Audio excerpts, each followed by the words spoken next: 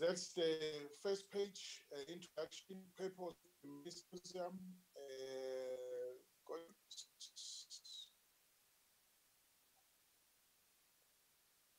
Can you go down? And this is the attendance list. Go down. Committee members who were at the meeting and the staff that was present. Then Chair, they just took on us the members next to my name is probably just a typing error, but the Democratic Alliances must be spelled correctly, please. There's a spelling Mr. error. Mare. Oh, I see. You have not crossed the floors yet.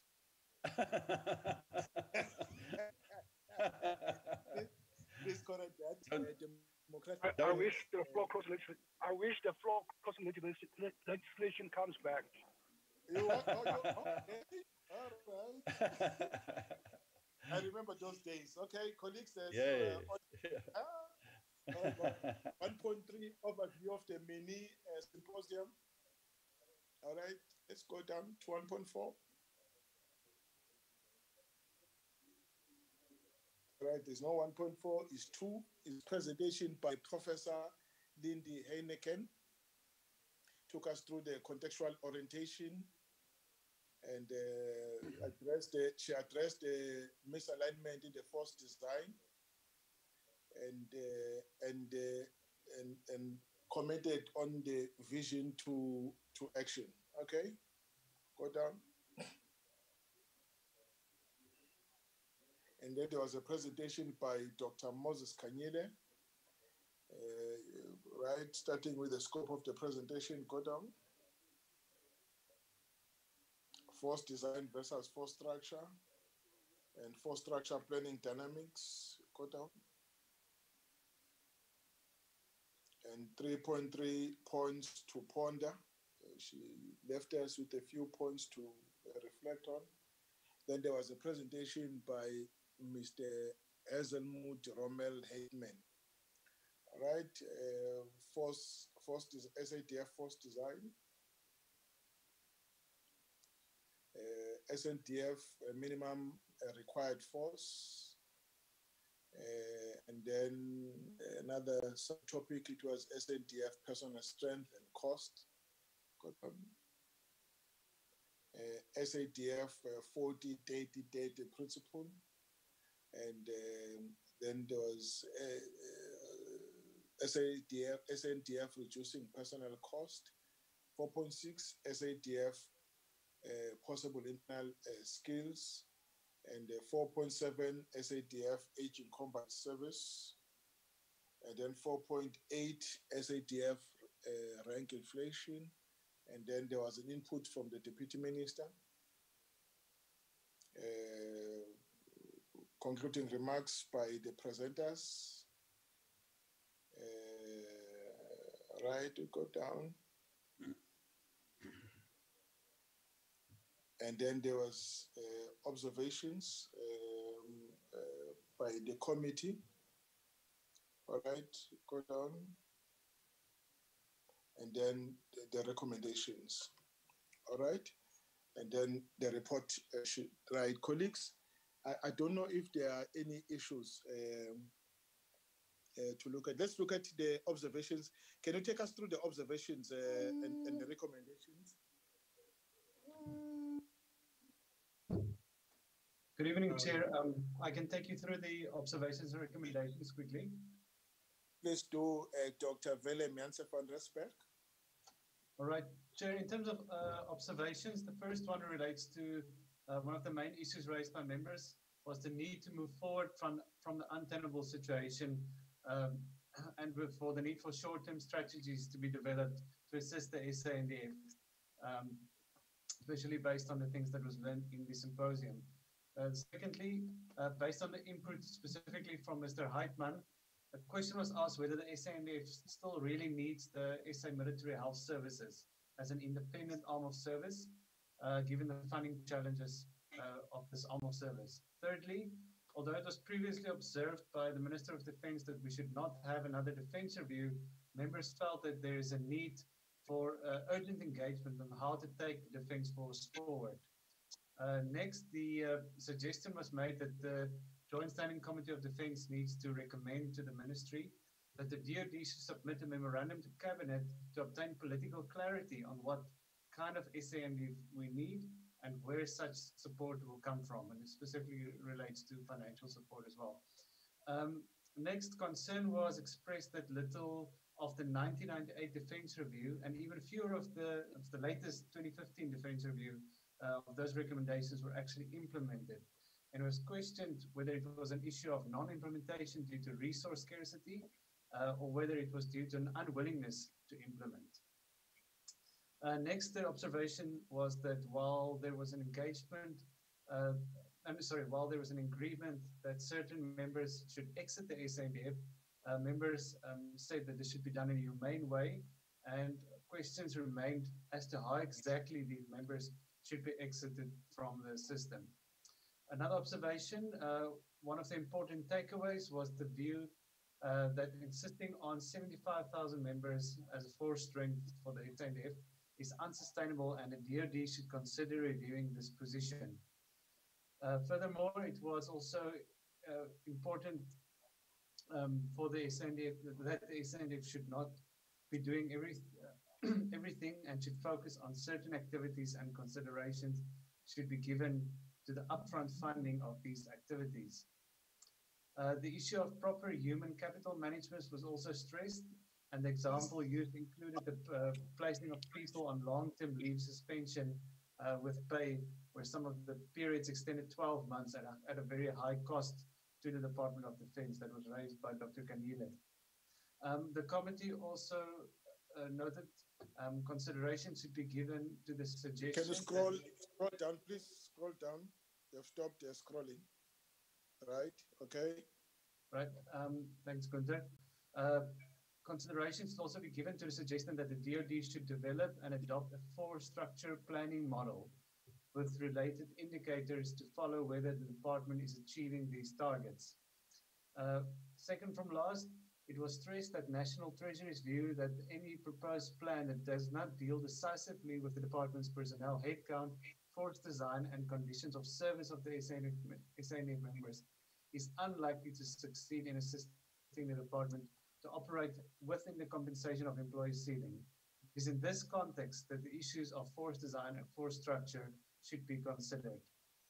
And the last observation, one of the main concerns regarding the substantial portion of the budget allocated to compensation of employees is that it crowds out other critical areas, and in the process, the SANDF stands to lose more and more defense capabilities, which will weaken the institution. Those observations then take us to the three key recommendations. Firstly, the committee planned a meeting with the chief of the SANDF to brief it on the force design and force structure in the fourth-term program based on the various interactions to date. And as members are aware, that happened in Pretoria. The second recommendation there, the committee recognizes the urgency of addressing concerns around force design and force structure, specifically in the current fiscal environment. As such, there should be a follow-up discussion with the SANDF on the force design and force structure to facilitate agreement on the concept, the challenges, developing options on the way forward, dissected in the short, medium, and long-term objectives and timelines. And this would then relate to the upcoming meeting scheduled for the first meeting of next year. Lastly, Chair, the last recommendation was the committee resolved to engage the department further on their plan and projections to sweat assets to assist with the funding of certain activities. Thank you, Chair. Those are the observations and recommendations. Thank you so much. Colleagues, is there anything that you think is not fit to be added, to be in this report, or that was incorrectly captured? Chairperson, just from my side, I think it was correctly captured, and especially the observations is actually very good. There's nothing wrong with the three key recommendations, but I think if you look at the observations, there should be a number of additional recommendations following from the observations. And I think we must just make, because my biggest concern is we've had a wonderful day and wonderful session and great comments, and our observations are brilliant.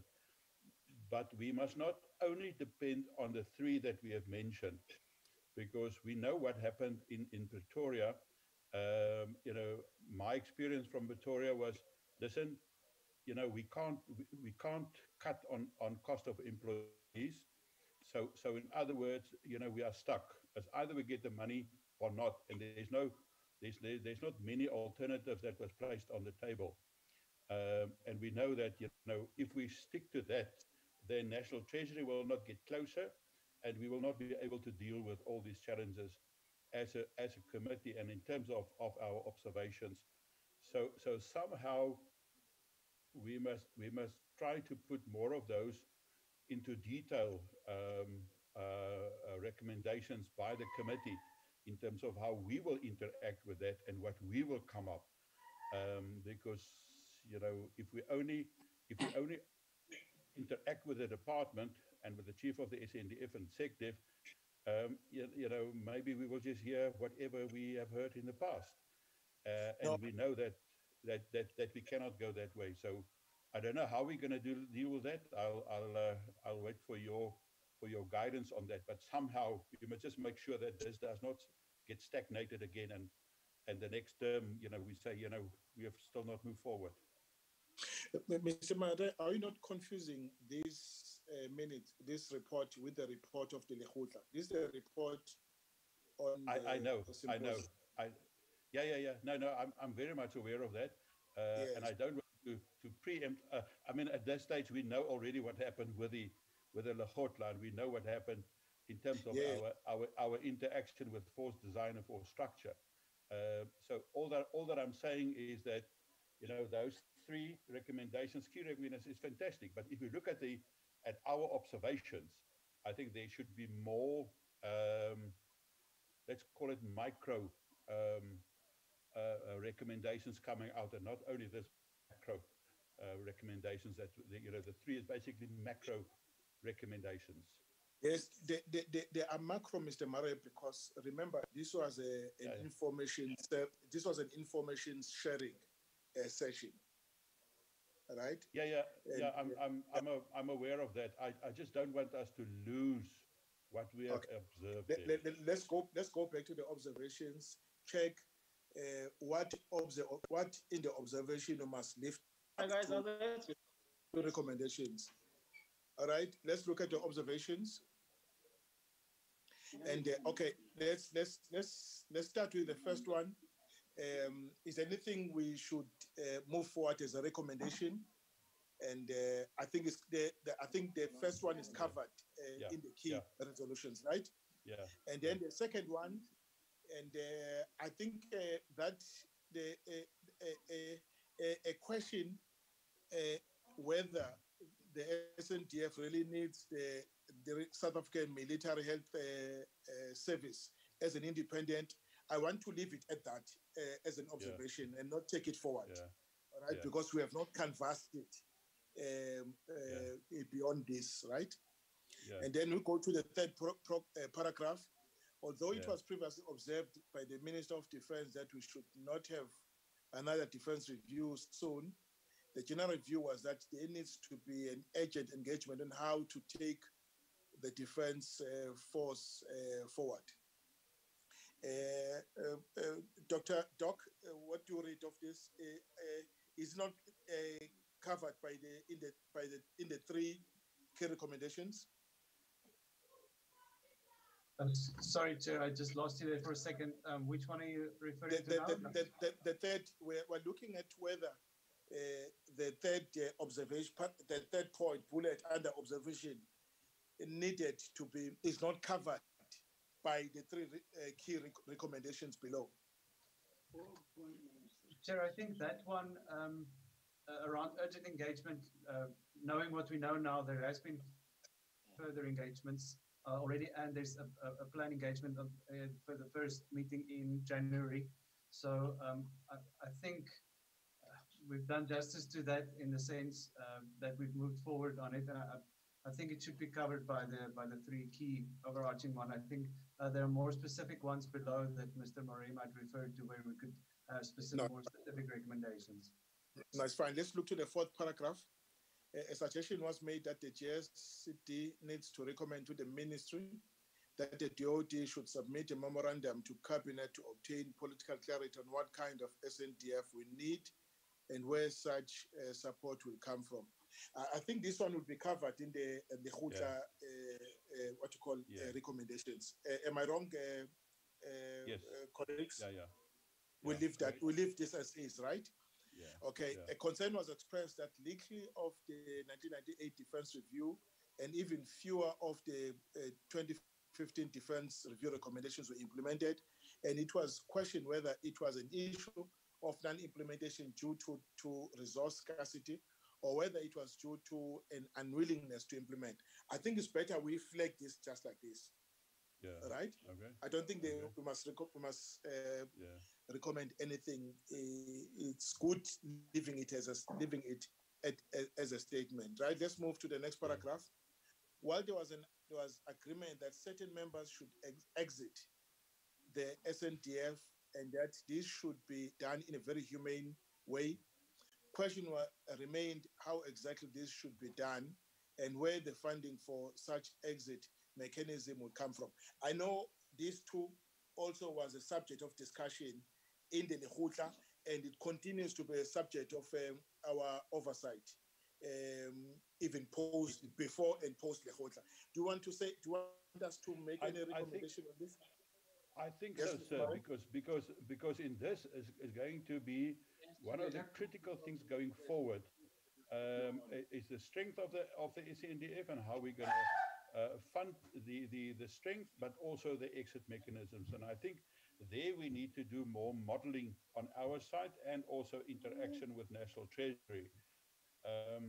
Because we know that if they don't give us more money to exit employees, I mean, how are we going to do that? So you're going to have two poles that will never come together, and somehow we have to make it the recommendation of us on how to move forward on the whole issue of cost of employees. I agree. I agree with you, Mr. Mare, but are we in a position to do so now? No, well, we can just make a recommendation in terms of what we must do going into the future. So that it is something that we are flagging in the recommendations, whether it is beginning of next year or what, but that is just something that we, through the recommendations, flag for us to either do a study or ask Wilhelm to do investigation or some research, him and Peter, for us, or that we interact with National Treasury. But it seems like, we cannot only wait for the department to say, no, we stick to our 75,000. Somehow we will have to apply our own minds in that as well and take some guidance and lead in that. I think it may be along the lines that the COE continues to be,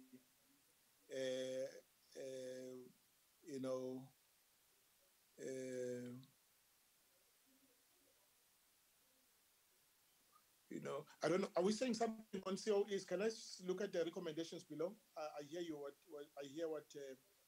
Let's go to the recommendation and check if there's any recommendation that talks to COEs, compensation of employees. No, there's none.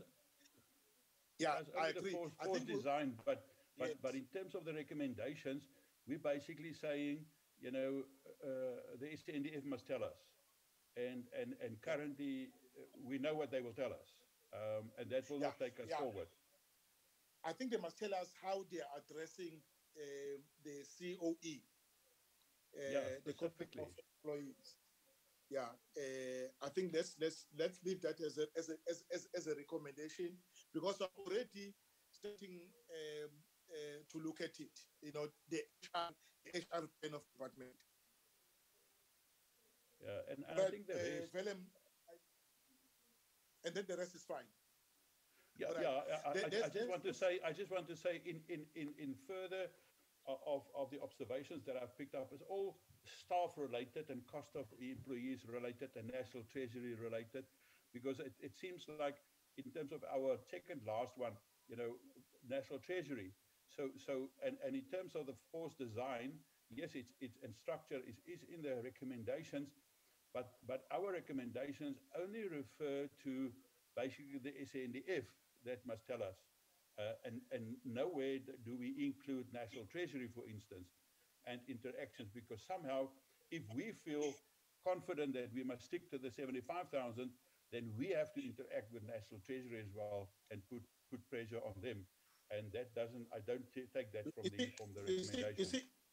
Mr. Marais, I thought that if you look at the second paragraph, force design and force structure, I thought that specifically talks to the HR and other issues. Yes, but it only refers to follow-up discussions with the SANDF. That's it. Okay. All right. Willem and Peter, can you assist on this one? How do we bring that observation into the recommendation? And that is the issue. Yeah. So that it's clear that we are also concerned about the compensation of employees and versus the ceiling placed on the Department of Defense by Treasury. Yeah. My concern is we will get to next year's budget, and we will move no further, and we will see the cost of employees increase and the cut by the National Treasury further. And I mean, we just cannot allow that. All right. So we'll find one. That would talk to that. I think the colleagues will craft it, and then I will send it to you for your comments before we incorporate it into the report. All right? Yeah. Okay. Thank you. Okay, it's fine. Let's leave it at that. And we'll craft one, paragraph that speaks to that, and then I do a round robin on it. Okay, I will leave it at that for now, colleagues. Thank you so much. Do you then support the report as with this amendment? Absolutely, 100%. I so move. It's moved by Mr. Marais, seconded by? I second, sir. Ms. Bartlett seconds it. Thank you so much. Let's go to the report on the Lekgotla. Chair? Mr. Kunta? Yes, sir? The presenters are ready now. The presenters. The presenters are ready? Yeah. All right. Okay, let's suspend our discussion on the report. We've done the minutes, we've done the first report, and we're left with the two reports. Let's suspend the discussion on those and then take and welcome the colleagues from the South African Unintegrated Forces United Front. And they wrote to the speaker, basically saying that they were discriminated in 1995, and despite all efforts to bring their issue to the attention of the authorities, and nothing has happened, and no one has come back to them with the answer. And the speaker, upon receiving their memorandum stroke letter, she then referred that to us for processing. Processing means affording the colleagues from the South African Unintegrated Forces United Front to make a presentation to us and state their case. We will engage and with them, ask questions of clarity, discuss the presentation they are putting forward. And once we are done with that, we'll then formulate our own opinion on the matter and then report to the speaker. Let me welcome the colleagues. I said at the beginning that they were not part of the meeting then. They were still experiencing some technical challenges that in this age, this is how we meet. And there's technology that is able to bring people from all over the place, to be able to, talk amongst themselves.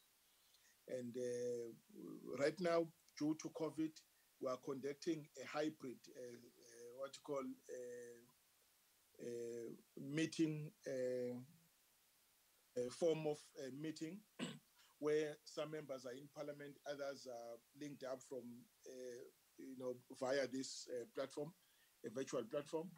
And that works for us. And I'm sorry that we couldn't meet with you physically, but that's now the way of life. It looks as though this is how parliament will work going forward. And at least it helps us to be able to meet people wherever they are through this platform. We welcome you as our guest and presenters today. You would indicate the people who will be making a presentation, and then tell us who you are.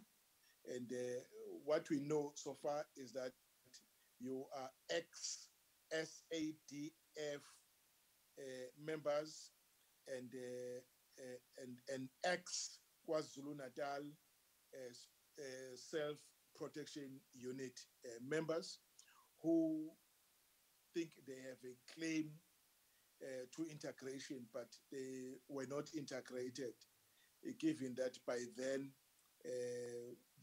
I think they say because they were discriminated, they'll tell us how they were discriminated, that they could not be integrated into the process. So I can see David Collins. David Collins, I don't know if it is him who's going to take us through the presentation, but let me welcome you, colleagues, and you may then introduce yourself and then launch into the presentation. Over to you, colleagues. My name is Cyril Kaba. I'm the chairman of the committee. Evening, the owners, and then evening, the leaders. As it has been indicated, my name is David Collins. I'm a former member of South African Defence Force who were not integrated during the 1994 integration. Based on the concern raised and the document that has been provided and supplied, I believe that you can see the kind of communication and efforts that we made since 1995 to date. And then you could see how disappointed we have been. We have been ignored, we have been undermined, we have been disregarded, even though, regardless of the efforts that we made to communicate with our leaders. Summarily, let me take us back to who we are and where we are coming from. In the first place, yes, we are part and parcel of the people who protected the country during that time. We are part and parcel of the people who voted for the government. And then we are also members of different political parties in South Africa. But nevertheless, none of our leaders has made efforts to listen to us. Point that we would like to stay on is the issue of integration. We are so surprised to hear that we were not integrated, based on the fact that we don't know the criteria that has been used to integrate all other members that are in the South African National Defence Force for now. We don't know where does that come from and what was the criteria.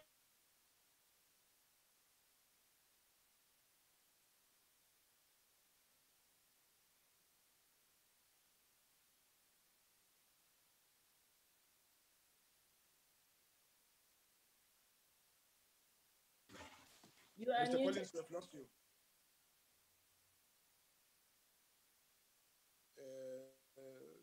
Check. I think it's muted. Yeah, because it's on the system. You have muted yourself, Mr. Collins.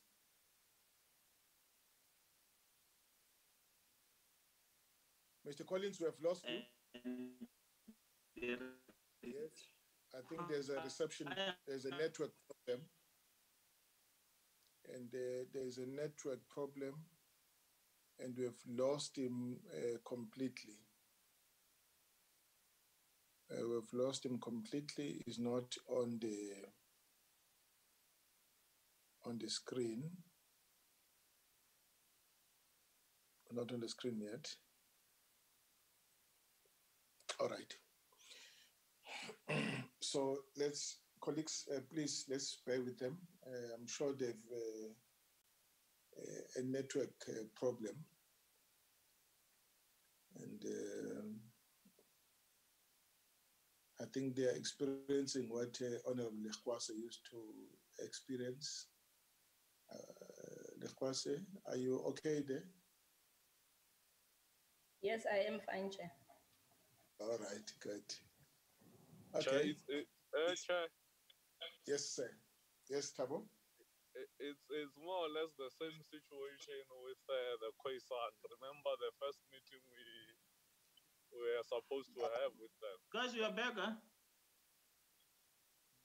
We Yes, are back. I would like I you think to the you honor. are right, Tabo. Okay, We are you back. Mr. Okay, that's fine. I'm All right, back, the continue. honor.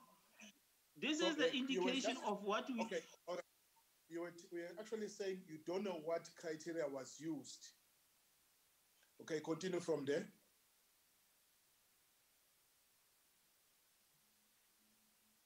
I can see you, Mr. Collins. Continue. Yeah.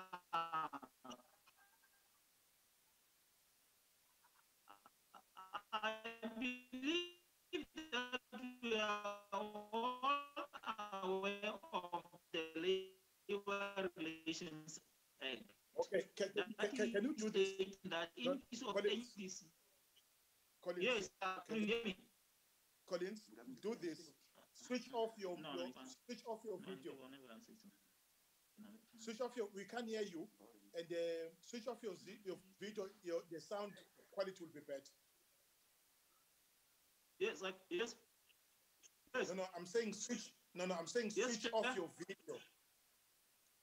Mr. Collins, switch off your video. Then the sound quality will be better. Okay. Can you hear me now?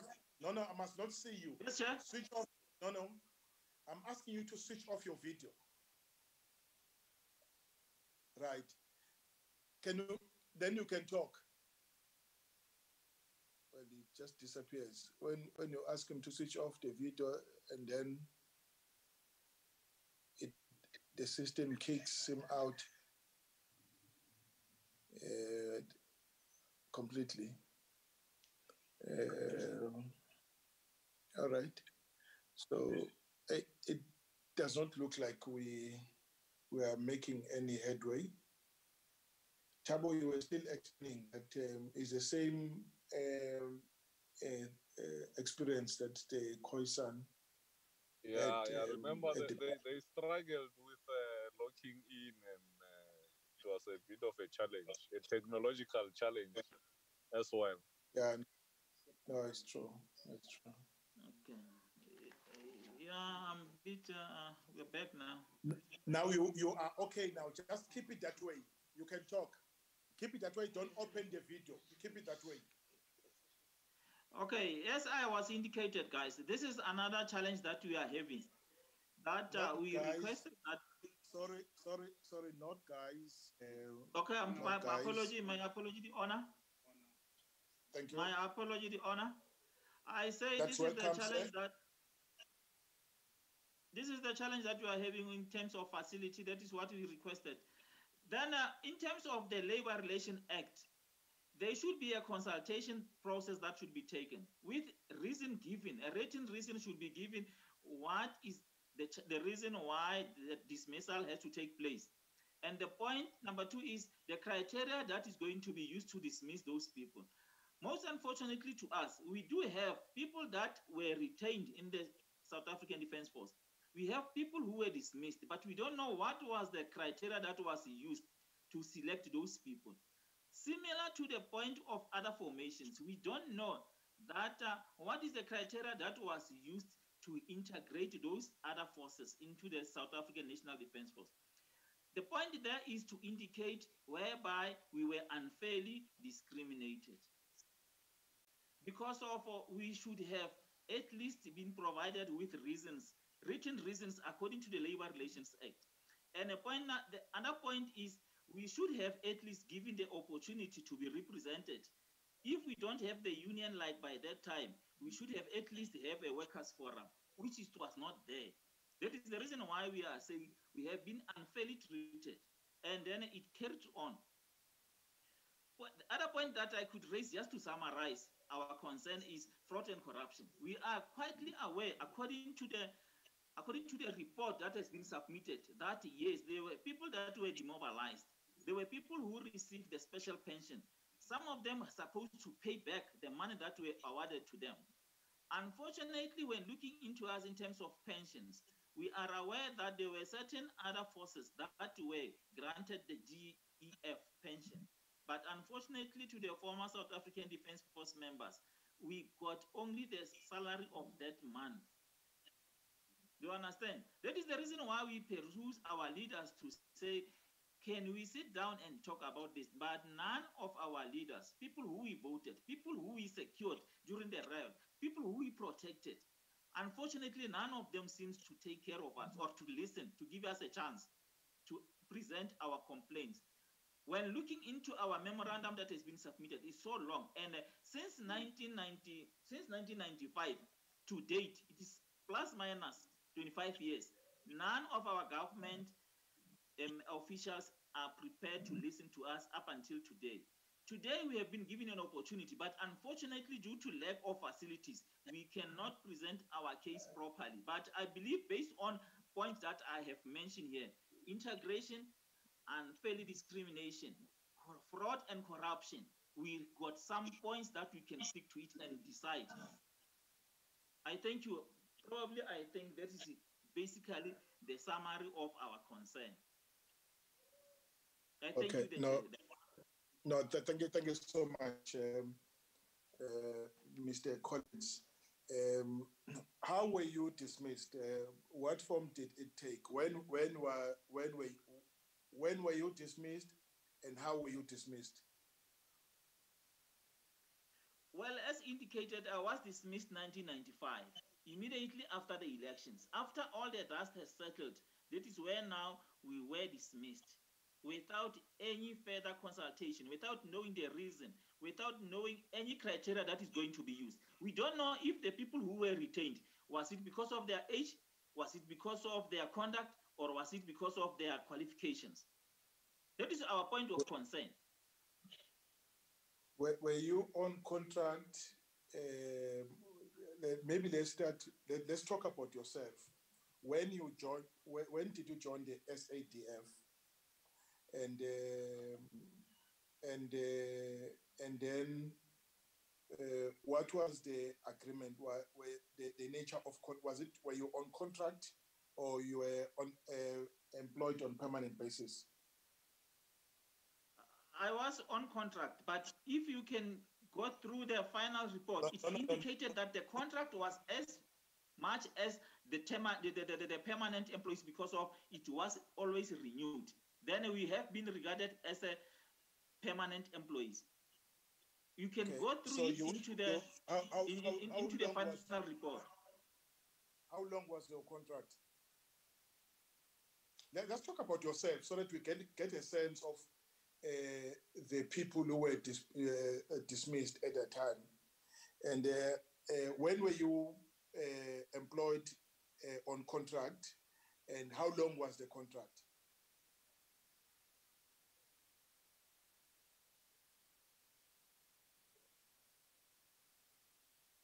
Mr. Collins? Mr. Collins?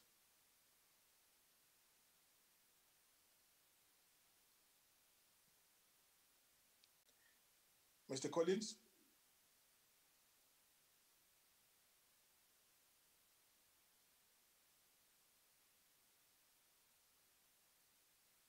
Mr. Collins?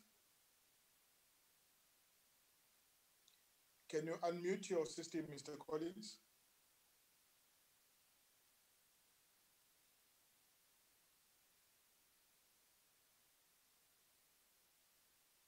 Mr. Collins?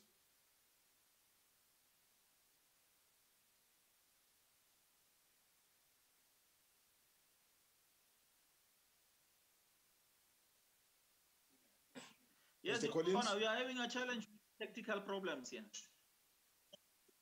Okay. Yes, the Honor? Now, before okay, the question I was actually asking, we are trying to see the nature of the problem through your own circumstances. I'm asking, when were you employed as a soldier, and what unit did you belong to? What was your prefix, and what was the nature of your contract? How long your contract was? Well, personally, I was employed in the defense in 1992, and then Right. I was serving 2-year contract, and the prefix was PY. All right, 1992, and your contract was for 2 years, eh? A 2-year contract. Yeah. And then your prefix was PY. PY. PY. Yes, PY. All right. So when the contract ended, is the end when you got dismissed? Yes. Yes. In other words, you served out the whole 2 years. You served out the whole term of the contract. Yes, the Honor. All right. So at the point, the integration took place when you already left when you already exited the system, when your contract had already expired. No. Right. No. Integration took place from 1993. Right. And you are still serving out your contract. I was still in the contract. Sure. Okay. We were still in the contract by that time. All the formations, non-statutory forces, for them to go through training, they go training through us. That is where now, after everything has settled now, they know all the procedures and everything. That is where now the government decided to dismiss us. No, now we know who the circumstances under which you were released from the SADF. Colleagues, the matter is now on the table.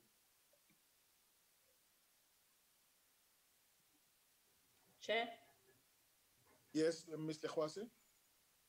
I also want to get this clear.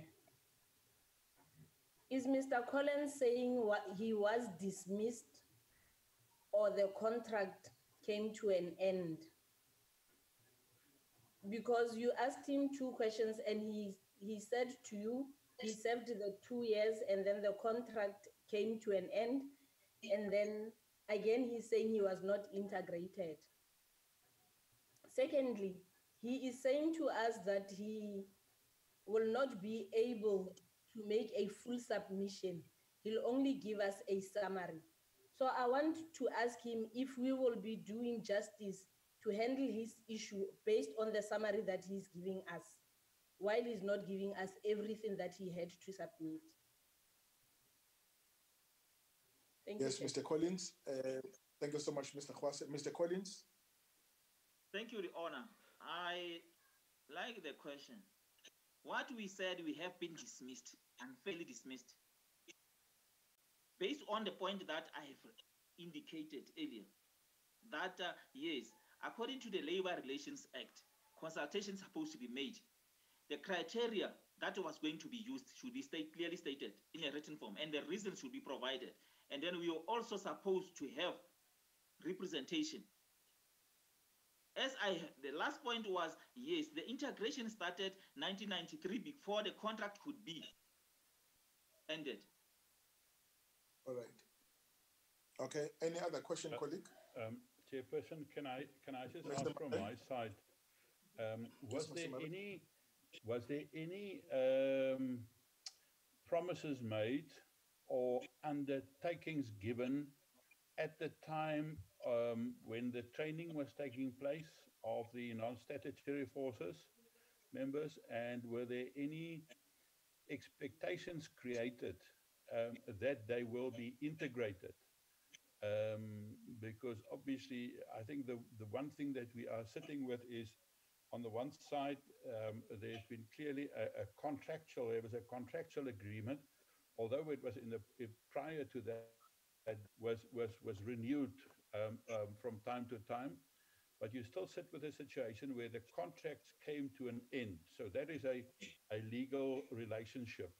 And if there are not binding and kind of a commitment, or even if it's a verbal commitment, that you guys will be integrated, or at least considered for integration, then we can start to work with something, because I think that if we go down the route of saying it was unfairly, then obviously you must go back and look at the legislation at the time, and then obviously that is a different story, and then we have to go into that avenue. So I just wanted to more understand whether there was any expectations created, that you guys would have been integrated at the time when your contract was running out. Thank you, Chair. Thank you very much, Mr. Honorable Mare. And before I invite Mr. Collins to respond, may I? I'll come back to. Oh, you have your hands up. Okay. All right. Okay. Colleagues, I want to take a question at a time, so that we get to understand exactly their thinking, and instead of taking a batch of them. And Mr. Mares asked the question. I'm going to invite them back on the platform to reply. Willem and Peter, and I grant you can also ask questions as well in this arrangement. All right. Can you respond, Mr. Collins, to Mr. Mares' question? Was any promise made or undertaken? Was any promise made or expectations created that your term will be extended beyond the term of 2 years? If yes, for how long, and so on? It's now up on you to ask.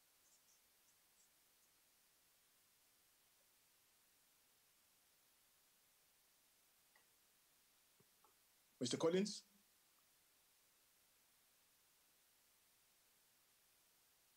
They've disappeared.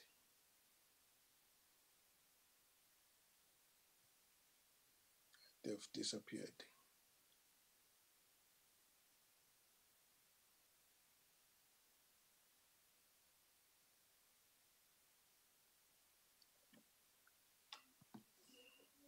Oh, you are back now. Mr. Collins, are you back?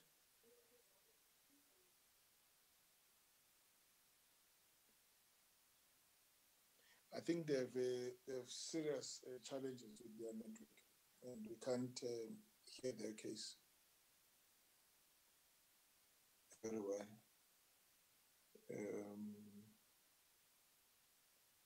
I can recognize the hand of Ryder, my co-chair, Elek. Martha's hand is also up, and Thabo Mutle's hand is also up. Oh yes, yes, right, I saw it. Mr. Collins, are you back? Yes, right, I saw it. Yes, Mr. Collins, are you back? He's not back, Chair. I don't think this is working. You really have a problem. Yeah, it's not working, eh? Hmm. All right, colleagues. They are kicked out of the meeting, Chair. I don't see them here anymore. Yeah, all right. Colleagues, let's discuss it. Now I can take a batch of questions. I'll start with you, Elek, Chabeleng, and then go to Ryder, and then Mutle, and then Baklet, and then Modisa. Honorable Chabeleng, my co-chair. Yeah, thanks a lot, Chairperson. Honorable was actually asked many of the questions that I wanted to ask. But the other thing I like to know is what was the balance of the contract when it was terminated? And and based on whatever question were they compensated for the remainder of the contract? There's something that is called payment in lieu of notice. It works mostly in labor relations. I'm not sure if the armies it's run through the through the same act. I'm not quite sure. So that is what I want to establish. What was the balance of the contract termination? Yeah, Mr. Tabeleng, this is what he said. He said he was employed in 1992,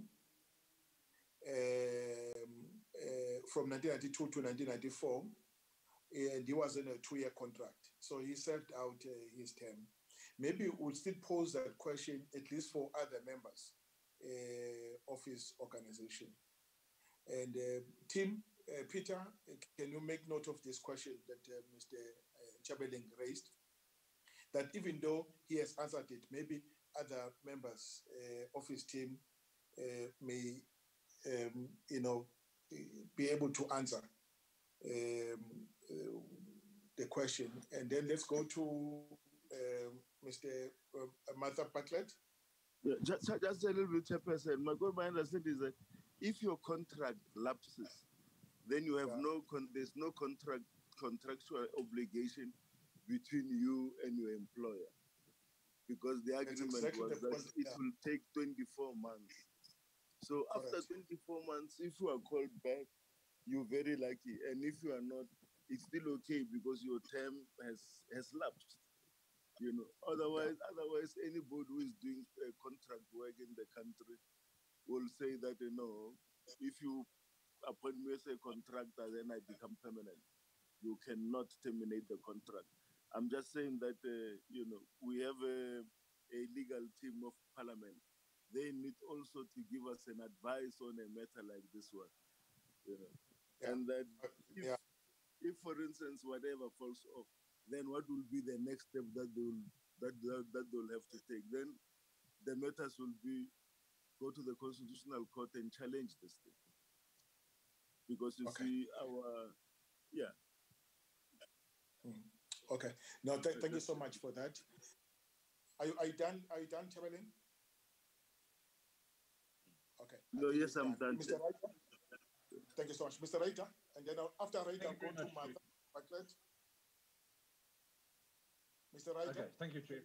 Yeah, thanks very much. Look, I think it should be a fairly simple question. And I think Mr. Murray and Mr. Chabaleng have both, got to the heart of this particular problem. And the fact is that there was a contract in place. The contract ended. In terms of the law at the time, that was where things ended. Now, Chairperson, I have just in the last 5 minutes turned around here in my office and gone through my paperwork. And so I finished with the South African Defence Force in 1991. Was when my service terminated with them. They issued me with that certificate on termination. I see. And that was one thing that was always in order. The paperwork was always there, and there's a certificate, and it says exactly the details and gives the details of when I was released, etc. So the question.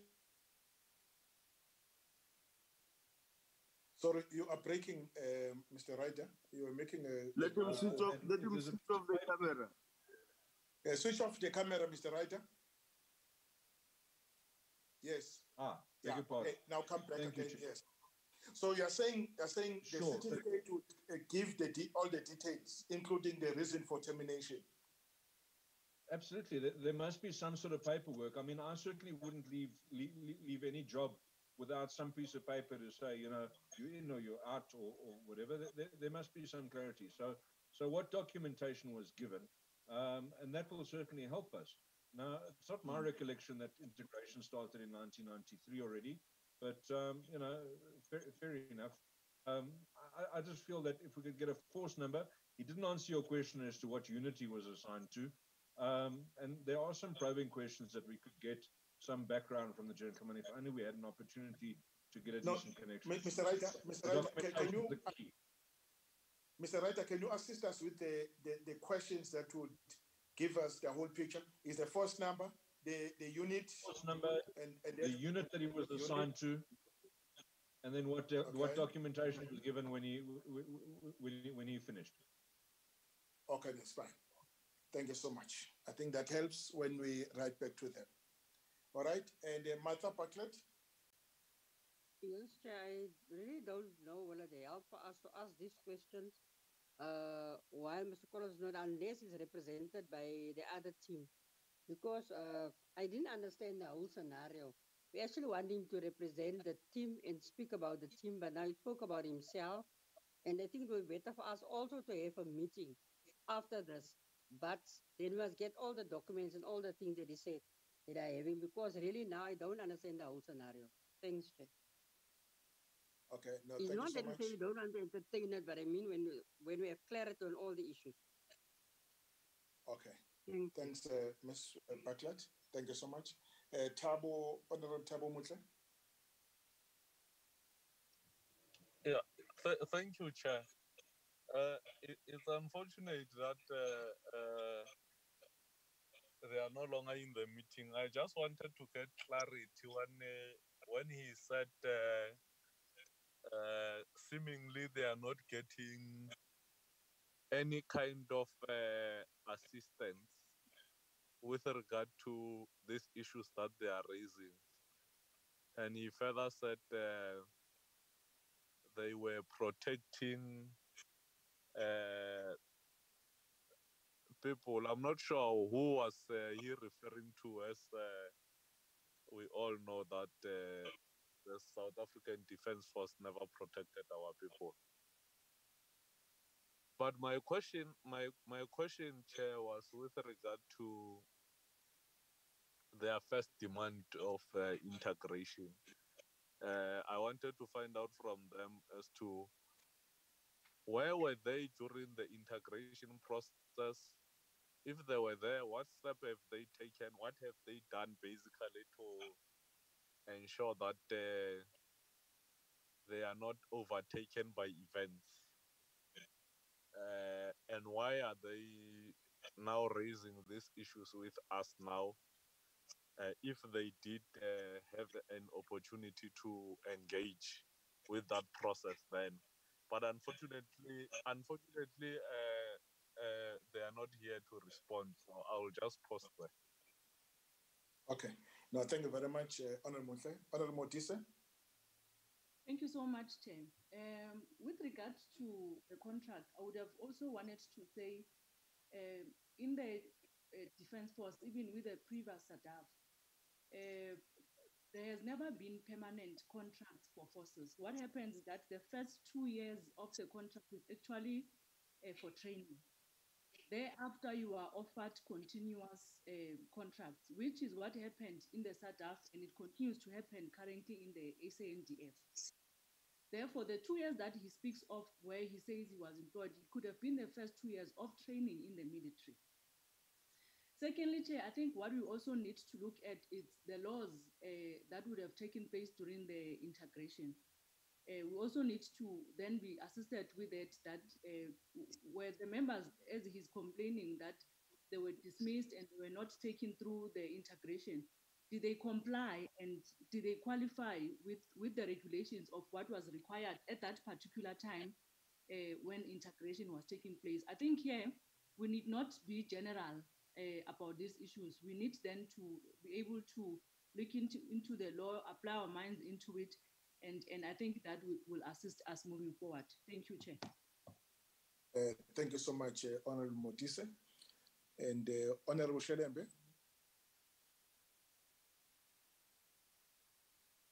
Yes, sir. Chairperson, my concern is what they have raised, that they were not informed of the reasons why they were, dismissed. So now maybe we need to look at that as a point that at that time, were they informed of their dismissal? And they also raised the issue that because they were not sort of, the unions or something. I think if, they were not informed of the reason, I think we owe them an explanation why they were not, informed of their dismissal. If maybe you can look at that and then clarify it and respond back to them to say, okay, you were informed if they were informed. If they were not informed, we need to ask ourselves why they were not informed. Because the more they speak, they say it was unfair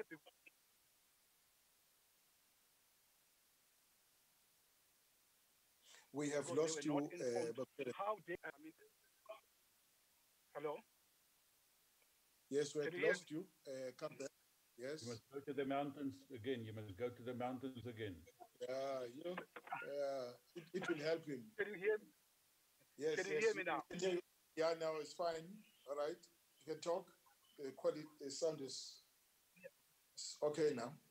Yeah, yeah. So, Chairperson, I want to emphasize on what they were saying that they they they were not informed as to why they were not integrated. So it's like they want the reasons why they were not integrated. Maybe as a committee we look at that and look at back whether they were informed or they were not informed. If they are telling the truth that they were not informed, I think we need now to do something. We owe them an answer. To say yes, we were not informed. These are the reasons you were not informed. Let's look at that, the issue of not being informed of their dismissal, and then how they were selected to be not integrated to the system. Thank you. All right. Okay. Colleagues, I think let me just check if, I think we have covered all colleagues, all hands that were up. So what we'll do, we'll prepare a set of questions that will send them to the team so that when we meet with them, they come and deal with those questions and the questions that would arise on the day. I agree with you that these questions that we have, posed will certainly give light to the issue and will help us make a decision on the way forward. So let's leave it at that for now, and until further notice. It means that they will not be able to meet with these guys, with these colleagues, with these ex-soldiers at any time between now and the end of the year, because I think this is the last meeting of this of the Joint Standing Committee. All right, so let's leave it at that for now.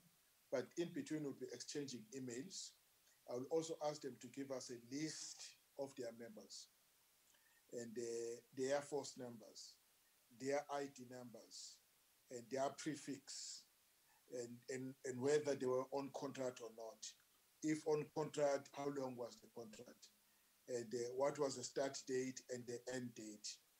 And so that at least on paper, we get to see the nature of relationship that each one of them had with the South African Defence Force at the time, and whether, given that there was any expectation that after a 2-year period or whatever period they served, they would then be employed on a permanent basis.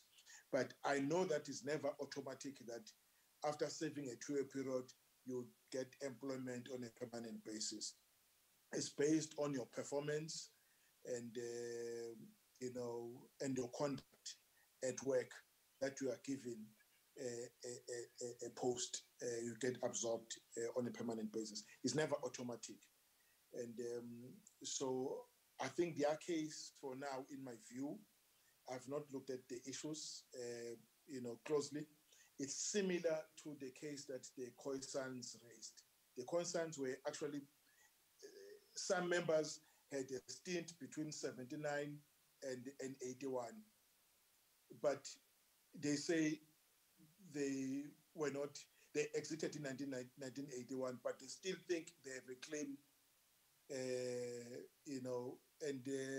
so the determining factor here, what was the nature of your or employment relationship with the employer at that time, because it then tells us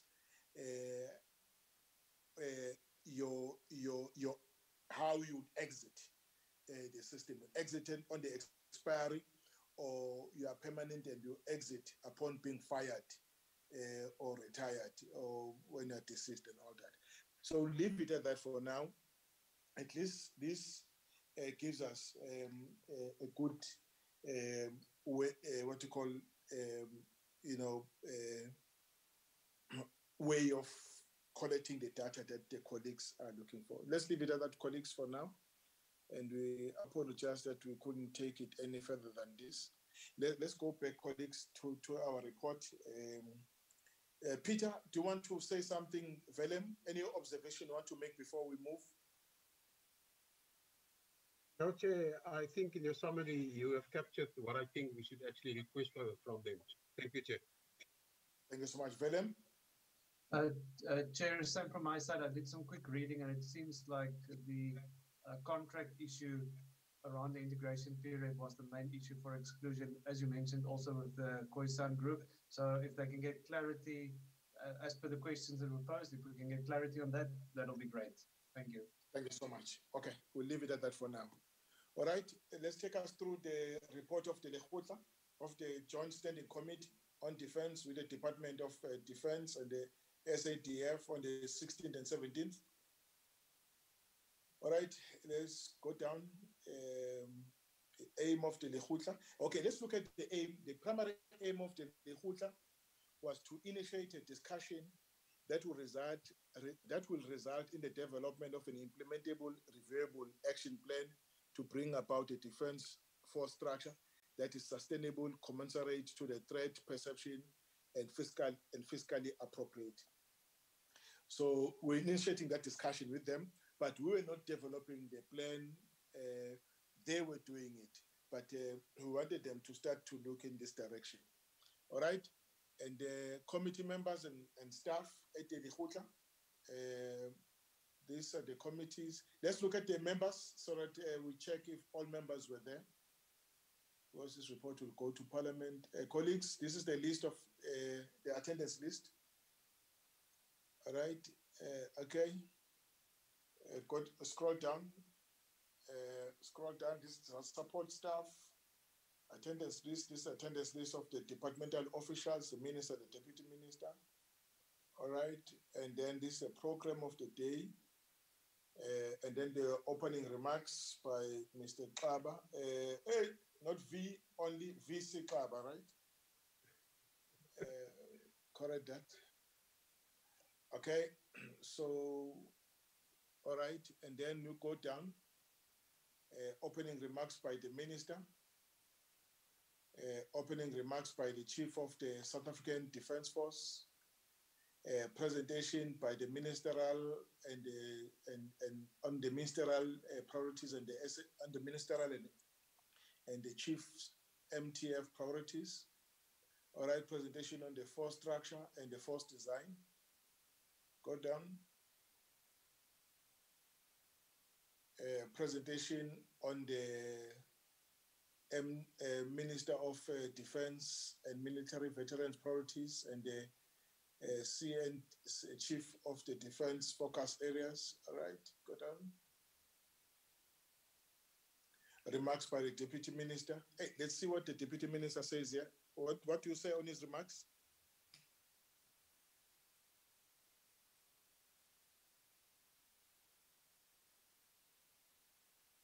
The Deputy Minister was invited to make remarks and indicated his understanding of the Lekgotla and the role of Parliament given the separation of powers. Doctrine members engaged him on his views, and it was agreed that each arm has its own responsibility, should be respected. The minister interpreted the deputy minister's views as representing the frustration of the generals and indicated that the SecDef had some proposals on how the SNDF can become more self-sustainable. It was agreed that a new defense review is too expensive and would take too long, and thus an alternative mechanism should be sought on how to address some of the challenges in the DOD. Okay, all right. Summary of the chief of the SNDF, closing remarks by the minister. All right, and And then the observations. Can you take us through the observations? Yes, thank you, Chair. That was on the 16th. First, the committee raised concerns around the budget cuts and noted the reasons given for it, especially that various attempts have been made by the minister and the chief to engage National Treasury and the commander-in-chief, is now the president in this regard, without any success. Chair will recall they've mentioned the various meetings they had with the president. Secondly, the committee noted the deliberations to find sustainable solutions to the challenges of the SNDF and suggested that the department goes back to prepare a response to the documents tabled by the committee, with a particular focus on the possible outcomes proposed for the Lakotla. Thirdly, it was observed that little mention was made of the role of corruption in the DoD itself and how this can impede the effective implementation of the department's and the STN's goals and objectives. It was stressed that the department should pay more attention to gender equality in the senior leadership of the Defence Force and that the committee expects progress to be made in this regard.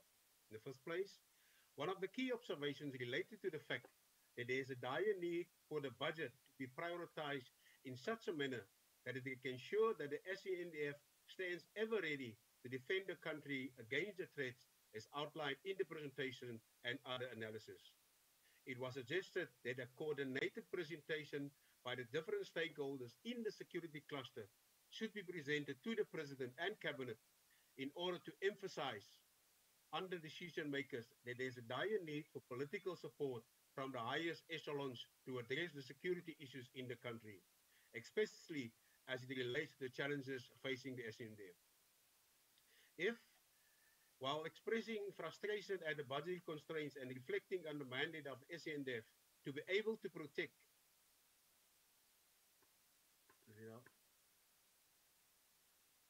sorry, I got lost there. That's F. While expressing frustration at the budget constraints and reflecting on the mandate of the SANDF to be able to protect against security threats, members also focus on the need for a sustainable SANDF. Members therefore urge further discussions on exactly what capacity the SANDF require, what can be cut, and at what cost. G.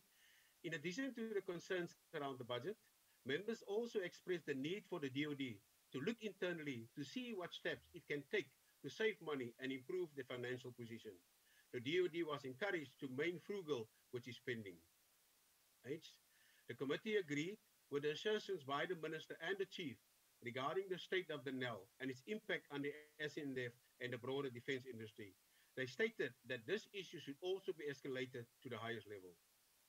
The committee also agreed that the position must be taken that there's a need to salvage the special defense account, given its centrality to acquire prime mission equipment, as the majority of the current PME is outdated and has become obsolete.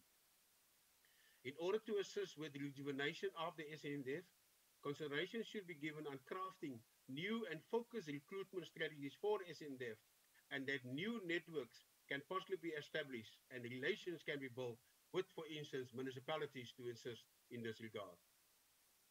Members also raised questions around the progress on the new force structure as it was recently approved by the Military Command Council and will soon be presented to Cabinet. The committee requested to be kept abreast of developments in this regard and urged finalization of the process. Page up, please. L. Members expressed concern around mission creep for the SANDF and stated that the number of security threats noted by the SANDF during its presentation were not necessarily primary defense functions. As such, this should be addressed through enhanced interdepartmental cooperation. Members also agreed with the presentation that revenue generation by the DoD can assist in boosting its current limited budget. The last one there, the committee noted its outstanding engagement with the chief of the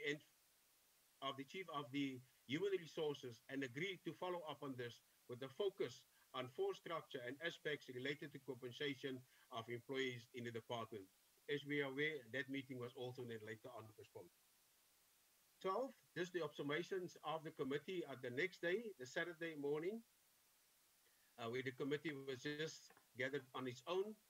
The first point there, the chairperson expressed his appreciation for opportunity to engage with the top leadership of the SNDF and noted that the majority of the military command was present. Members commended the Lekgotla as they could raise issues of concern directly with the senior leadership of the SANDF. The committee expresses concern around apparent stalemate between the DoD and National Treasury to resolve the funding of the COE and providing funding to prime mission equipment, especially as it relates to Project Byro, Hotel, and Hoefyster. C. Concern was expressed on the absence of consensus between the DoD and National Treasury on the rejuvenation plan and its funding. The committee highlighted that this has implications for the SANDF succession planning, its ability to attract, retain, and mentor the youth, and to rejuvenate the Defence Force. And indeed, the committee noted that in the context of concerns around human resources matters, the issue of compensation of employees and related irregular expenditure in this regard should be resolved as a matter of urgency. And at E, concern was expressed that the DoD has not seriously engaged with the proposals to address its challenges, such as the possible incorporation of military hospital with the National Department of Health, resuscitating the member exit mechanism, the MEM, increased use of the MSDS members, addressing rank inflation, and addressing supernumeraries, etc. If the committee noted the need for improved succession planning in the SANDF. And G, the committee suggested that it needs to refocus its efforts to assist in resolving the funding challenges of the DoD. Various options were discussed, which included a cabinet memorandum by the minister, a meeting with the commander-in-chief, as well as engaging the Parliamentary Budget Office in this regard. And then H, the sentiment was that the SAND feels that their concerns are not really being accommodated, especially where they differ with National Treasury on how to manage the allocated funds. And given that this has been an oncoming for some time, the impression was gained that the top leadership is exasperated with the political leadership, as they felt that issues are not being viewed from their perspective. Then it was emphasized that going forward, the committee should take note of the listed threat analysis as presented by the DoD when discussing the way forward with the Defence Force, specifically in terms of the force armaments needs. And then J, the committee felt that whenever possible, it should participate and or contribute to efforts to rescue the NEL, as its demise would impact massively on the SANDF. And then the last one, the committee undertook to investigate the issues around the SDA with a view to ensure its continuation, given its central role to acquire PME. This against the background that the majority of the SND's military hardware is nearing obsolescence. In paragraph 13, these are some of the recommendations that we derived. The first one there, the committee resolved that an investigation into the armament situation in the SNDF should be launched by the Joint Standing Committee on Defense, and that the subsequent report can serve as a justification to engage the Commander-in-Chief. B, the committee recommended that the issue of the SDA should be taken up with National Treasury, given its centrality to acquire PME, and against the background of possible cancellation penalties, which might be quite substantial. Reference was also made to especially the funding of Project Byro, Hotel, and to a lesser extent, Project Hoefyster. It was agreed that once Cabinet has agreed with the force design and force structure, the department should alert the committee in order to arrange for the department to present the approved force design and force structure to this committee. And indeed, it was requested that the department should provide it with a report on the legislative impediments to the execution of its mandate. Then E, the committee recommended that the department should enhance its efforts to source alternative revenue, and in addition to the proposals shared with the Joint Committee on Defense, it should consider allowing the Defense Force works formation to assist with repair and maintenance of facilities of other government departments at a cost. And the last one, the committee recommended renewed engagement between the DoD and National Treasury on the rejuvenation plan and its funding to ensure for sustainability, and that two departments should report back to Parliament on progress in this regard. Chair, that is the observations and recommendations.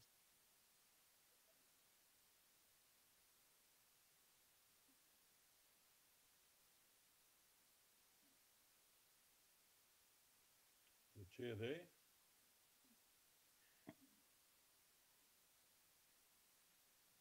Disappeared. Chairperson disappeared. Yeah.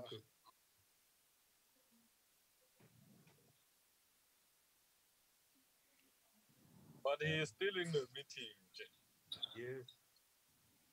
Is he still there? Yeah, No, he's it's a- in the meeting.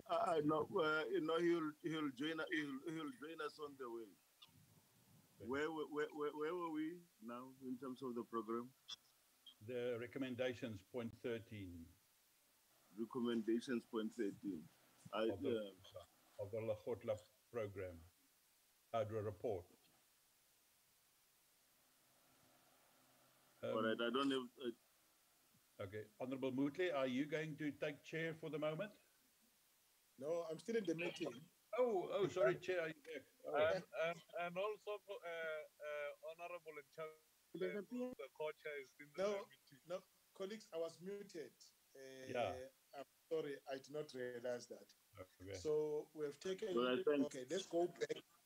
All right, let's go back to observations and see if the team has captured the observations correctly. All right, number 11. No, don't. Where are you? Observations number 11. Right. Observations on the day on 16th October.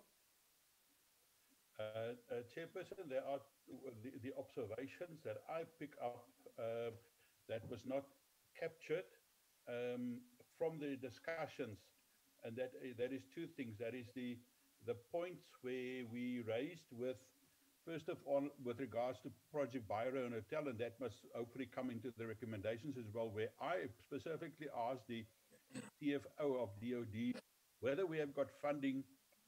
They have got funding to pay for Biro and Hotel, because we know that those Hotel is finished, is nearly finishing, and Biro is very close to delivering the first inshore patrol vessel. And here that state said there was no funding available, and then we said that we will have to engage with Arms Corps on whether they have got funding in reserve for that project. So I don't see that. No, Mr. Murray, why are we singling those 2 or 3 out? Because we're discussing them in the context of armaments, stroke, prime mission equipment in general.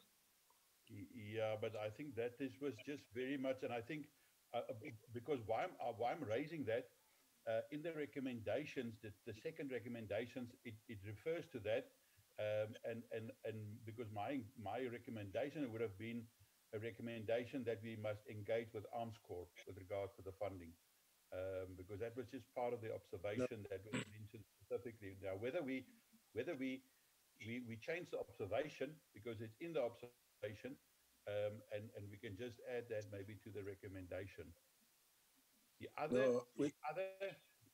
Okay, I think Mr. Murray, I think the point here is that you see there's the special defense account.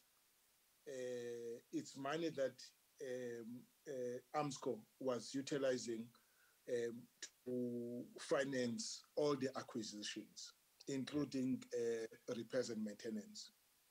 I was making a point in this report that if there is no allocation made to the special defense accounts, then that poses a threat to the equipments, that some of which are now starting to be obsolete. I think the point is being made. Yeah, yes, but just to remember that SDA is with Department of Defense, and then they transfer money to Arms Corps, who is the acquisition. No, they don't. No, they don't. There's no transfer.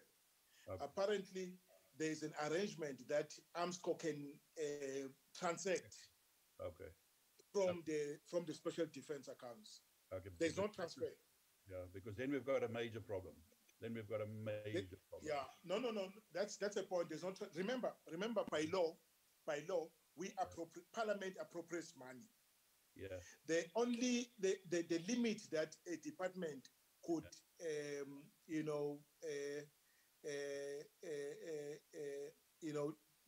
transfer to any outside body. Yeah. It's up to 100,000 rand. Anything above 100,000 rand must be sanctioned by Parliament. So that's the reason why I know that there will be no money that comes out of Parliament, out of the budget without us approving it. Okay. All right. What is on the special defense account is what is available, or what will be available to both the defense force and Armscor. There will be an arrangement as to how that account is operated between the two of them. That's how they were operating. Okay. Let's leave it there. But I think we know that we've got a major problem then. That yes. No. I agree with you. I agree with you. Let's go to A. Okay. And A, I don't want my principals to say that, especially the commander in chief, to say that attempts to engage with him did not bear any success. Let's find a way of formulating that without making that explicit. More diplomatic. Yeah, we need to be more diplomatic about it. Yeah. Whoever wrote Right? that And paragraph about the deputy minister is very diplomatic. They should just change this one. Yeah. All right. And then okay. So colleagues, are you any other observation you are making on these observations? I think the observations are brilliant. Brilliant. Okay.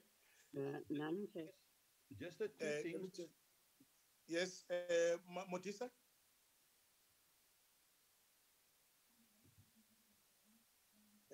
Shelembe? Is your hand up?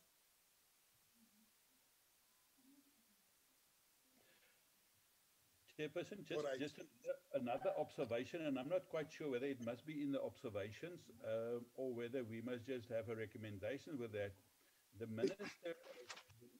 minister has made reference to that the Secretary of Defense has got proposals on how the SNDF can become more self-sustainable. So I don't see that in the observations. But I mean, even if we leave it out, hopefully we will put it into the recommendations that we have to interact with the SecDef on her proposals on how to make the SDF self-sustainable. All right. Because that was quite important to me. Yes, no, it was that they are looking at alternative, streams of revenue. Yeah, and all right. I got the impression that the new broom is sweeping, Yeah, no, it's fine. We'll make a note on that observation. Colleagues, are we done with the observations of the 16th of October? Chairperson, I have lowered my hand. I've already lowered my hand. Noted that. Yes, let me just check if Modise's hand was up or it's been lowered now. All right. Okay, colleagues, let's go to the next set of observations on the 17th. Let's go finish them. Right? Let's finish observations of the 16th. Colleagues, all right. Any other comments? Go down. Observations of the 16th. Scroll down. Collins, you are back. Collins, can you switch off your mic, please? We'll come back to you. We can see that you are back. Yes, Chair, we are back. Yeah, just switch off your mic. We want to finish this business first. Just switch off your mic. All right, colleagues, the observations of the 12th, of the 17th, go back, go down. All right, colleagues, is there anything you want to comment on here? Okay, I mean, on E, consent was expressed that the DOD has not seriously engaged with the proposal to address its challenges, such as the possible incorporation of military hospitals within the National Department of Health, resuscitating the members' exit mechanism, increased utilization of MSDS, addressing rank inflation, and addressing supernumerary release. I don't think the issue of incorporation of the hospitals, of the military hospitals within the Department of Health was canvassed thoroughly to make us understand exactly what would this achieve. But we know about the exit mechanism, we know about MSDS issues, we know about, we've been informed about rank inflation, even though they said there's no such. And we also know that there's supernumerary release. Those are the statements of facts, but I'm not quite certain about the incorporation of the military hospitals, if we want to include that in the same paragraph. I can just make it a separate point. Yeah, we can make it a separate point, but put it differently. Yeah. Okay. All right. And then that was my, okay. So I'm done with my observations for my part. Any other thing, colleagues? Any other comments on the observations? Nothing, sir. All right. Let's go to recommendations. Chairperson, the recommendations are fine. I've just got two points, and I'm not sure whether, how we should put those into the recommendations. The one was that we must interact with the Secretary of Defense or request the Secretary of Defense to to brief us on her proposals on how the SANDF can become more self-sustainable. That was the one. And the other one that I've just picked up, and I think in the previous minutes we have also touched on the defense review, and that was the comment that the Deputy Minister made, that the defense review is too expensive and would take too long. Thus, an alternative mechanism should be sought on how to address the challenges in the DoD. So if the defense review is too expensive, and we all know that the 2015 defense review is too expensive, so either the Deputy Minister or the Secretary of Defense or anybody or someone else or the Minister must then at one stage come and say, is this a valid observation that was made? If it is so, what are the alternative mechanisms, that we should then look at? And because that was a comment that was made, and I just felt that we cannot just leave it there, just hanging, and somewhere someone must come and tell us, okay, if this is the case, what is the alternatives that we have to? No, go back to Simare. It addresses that point. We're saying it was agreed that once Cabinet has agreed with the force design and the force structure, the department should alert the JSCD in order to arrange for the department to present the approved force design and force structure to the committee. Yeah, okay. I think the issue is still within, is still under our radar. It's not escaping us. They are still going to come back to us. Okay. But on the sector, coming back on sustainability programs, maybe we can include that as a recommendation. Yeah, I would love to hear a suggestion. Okay. No, thank you so much. And on aid, the committee resolved that an investigation into the armaments situation, and I think that's, instead of armament situation, a person who reads this without having gone through the observations and the whole context may not get a sense of what we are trying to say. Can we just unpack that a little more? Yeah. And whether we must refer to armaments or munitions, what is the right terminologies to use? And what is the right terminology? Armaments or ammunition? I don't know what's the right terminology. But I remember us discussing that we should, so that we go back and make a recommendation to the powers that be. Even if we say even if we say, okay, don't in the special defense accounts, allocate ring fence money for this project, and that project. You know, and at least would be talking something that they will understand. And I think that was the idea of why we need to launch an investigation so that we are able to come back with a recommendation that would make them see the need why they must fund at least projects rather than just give a blank check. Yeah. All right. Any other thing, colleagues? I don't see the hands. All right. If there are no hands, sir, then I propose for the acceptance. Acceptance is proposed. Any seconder? Chair, I don't know where the other members, but it seems that we are the only ones who second, but I second then. I hope it will not be a problem in the minute. Okay, that's fine. Thank you very much. Mata is seconded.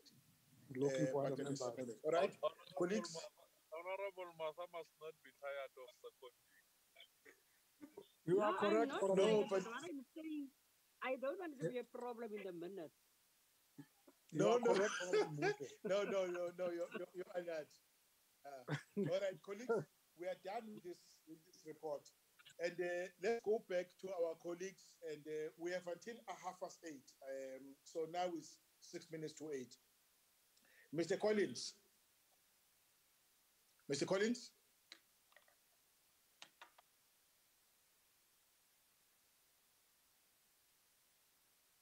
Yes, Chair. Yes. Can you unmute your mic? Yes, Chair. Yes. I did. Okay. Okay. What we have agreed, because you disappeared, and is that we'll write you and request.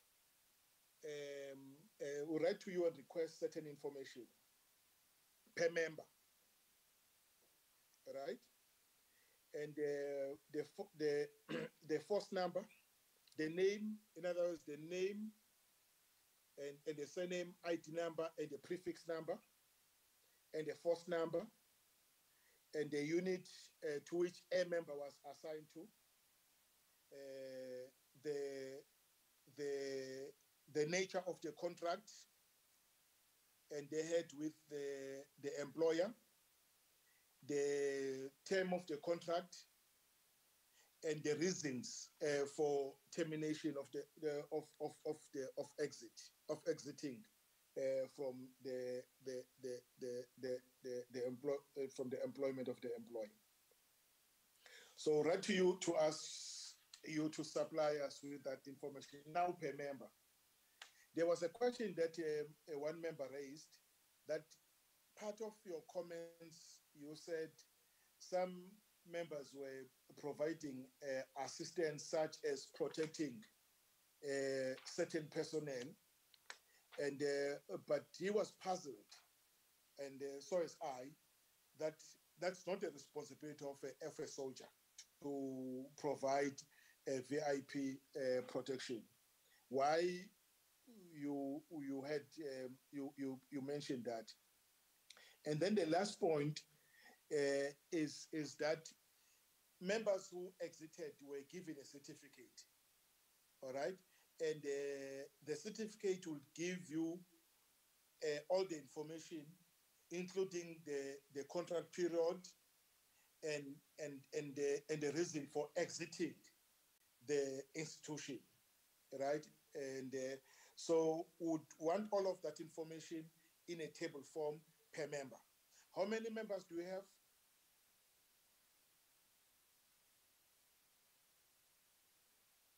Mr. Collins is gone, Chair. He's not here. Oh, okay. All right. Okay, we are done. But colleagues, so we'll do that. I'll talk to him on the side. All right, colleagues, we are done. There was another report that I wanted us to take us through, and want the team to take us through. Can you take us through the report of SADI? Is the last report?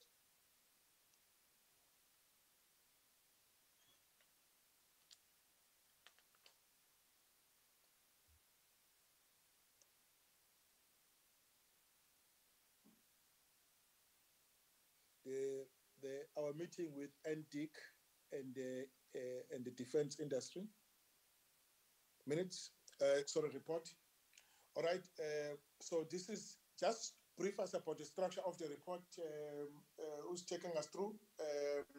Peter? Yeah, yes, Chair. This is the draft consolidated report of the committee. All the engagement with the defense-related industry role players. And the first part is just the aim of the report and the process, and then contextual orientations. And after that, just the various role players. The first one more in the regulatory capacity, the NCACC. After that, NDIC, and then Arms Corps, the NEL, and then AMD. And it's concluded by the observations and recommendations, and just a short note on the way ahead. Page up, please. There, Chair, basically just saying that the committee, since the start of the sixth parliament, we've engaged with all those role players that I've just mentioned. And just in the last sentence there, we're just saying that this report is essential from a committee's perspective to assist the industry based on its historic and potential contribution to the country's economy, security, and potential benefits that can be derived if the sector is fully functional. And then there, just the aim is to consolidate the various inputs and then check what are the prospects and the challenges facing the defense industry as presented to the committee. And then basically that it just concludes with the observations and recommendations. And that is just to assist us with planning our way ahead. The process, Chair, that was followed is just saying there that since the inception of the sixth parliament, page up please, there are the various meetings that we had with the NEL, NDIC, the DCAC. There's the Directorate Conventional Arms Control of the NCACC. Our meetings with the NCACC on a quarterly, and sometimes also the annual report, the NEL and Arms Corps, and the last meeting on the 5th of November, really recently, it was NDIC and AMD. Jay, I think it's important that we just refer to the contextual orientation with regards to this report. And it's just saying there that one of the biggest challenges facing the industry is the declining defense budget and its subsequent negative impact on the industry. The budget shortfall means that the SANDF cannot modernize the acquisition of equipment and the systems, while the maintenance, repair, and overall MRO is falling behind. And the fact that the SDA that we just referred to now is designed, for the SANDF's weapons acquisition and long-term research and development project is being phased out is one of the main reasons for this situation. And then we're just saying there how the defense, the review actually expressed itself on it, saying that we need to arrest the decline with regards to the critical capabilities.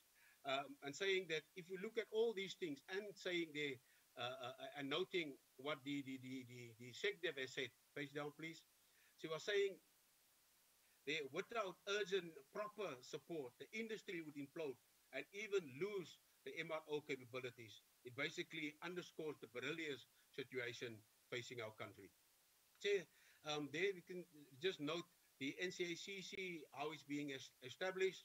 Paragraph 2.1 is just the responsibility of the NCACC to Parliament. Page up, please. And there, Chair, we just started with some of the challenges that were highlighted. I think we're all aware that there's a problem with the system. Some people, it's basically a manual IT system. And we can also recall that Arms Corps, the CEO actually offered, to assist with the open source, a system to assist them. So that's the first problem with regards to the NCACC, the system that they have. Page down, please. There, Chair, I think this is an issue that you yourself also raised, is the statistics. Firstly, it doesn't talk about the economic impact of it. It's also not comparative, with the various quarters and the various years. And then also, it's also not comparative with regards to the other role players or other countries that we are trading with. The end user certificate, as we all know, there has been a major bone of contention, but now we believe it has been addressed. The amendment to the ECU was gazetted, and the NCAC believe that the issue is now being resolved. The next one is just about the regularity and predictability of the NCACC meeting, where the industry was saying, especially during election cycles, that they have challenges, with having their applications approved. But the NCACC told us there that they've now addressed it. But they've also then said in the beginning of the year, or since the start of COVID, they had problems with getting their applications timely approved, because they were not sitting regularly. Meanwhile, the industry was open for business, and the committee said that they will later on follow up on the specific issue. The next challenge here is just about the directorate's capacity, where the industry believe that they are actually undercapacitated, and they are struggling to complete with documents and the submission thereof. Okay, the next section just dealt with what the SecDev, as the chair of NDIC, presented, referring there, how it has been established, based on the recommendation there in chapter 15 of the Defense Review. The next one, 3.1, is just the 9 initiatives of NDIC. The first one was to draft the industry strategy. The second one was to establish the Defense Industry Fund and to draft the sector charter. And there was also a task team under NEL, the intervention plan, designation of small caliber weapons and ammunition, a resource-based alternative funding model, the export support, like with regards to the end-user certificate, and then participation in the industry, in government, and diplomatic engagement. The next one is just giving more detail about the defense sector code, the fund itself, and something that we'll come back later to as well is basically the task team under NEL that NDIC has established. Then just more information about the small arms, caliber weapons, and then a reference to the black-owned suppliers and military veterans. And these are some of the challenges that was noted by NDIC. And the first one is just saying that the situation at the NEL is making it difficult for many of the SMEs in the defense sector to survive because they form part of the NEL supply chain. The second one is that the decrease in the budget of the DoD has resulted in the decline of the demand, thus making it difficult for defense companies to survive. The issue of the EUC that has now been resolved. The outbreak of the COVID-19 pandemic has slowed down efforts to get a designation of small caliber weapons and ammunition to be presented to the cluster, the JCPS cluster.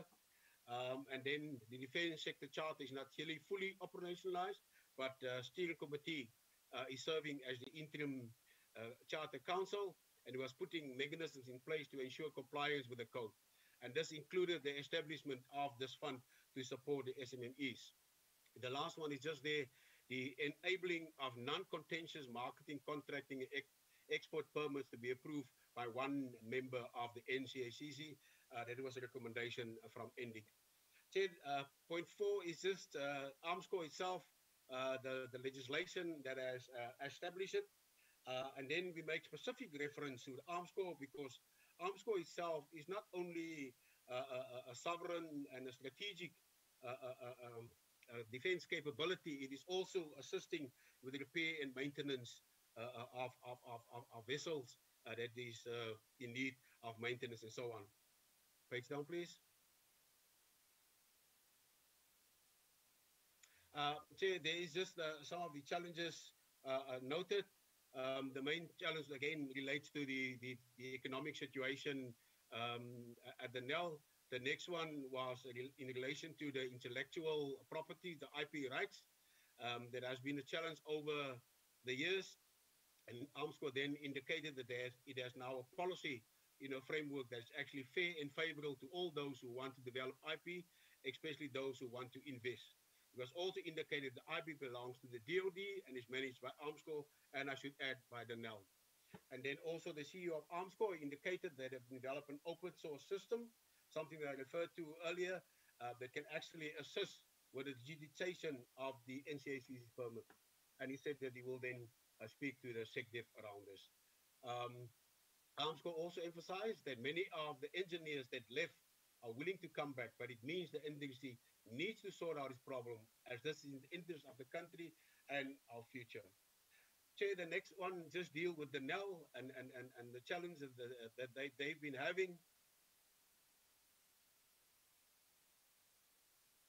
There is the team if that NDIC has established, and it basically saying that the enormous impact that the potential demise the NEL has or might have on the DoD and the rest of the industry is important to restate the development of NDIC task team on the NEL.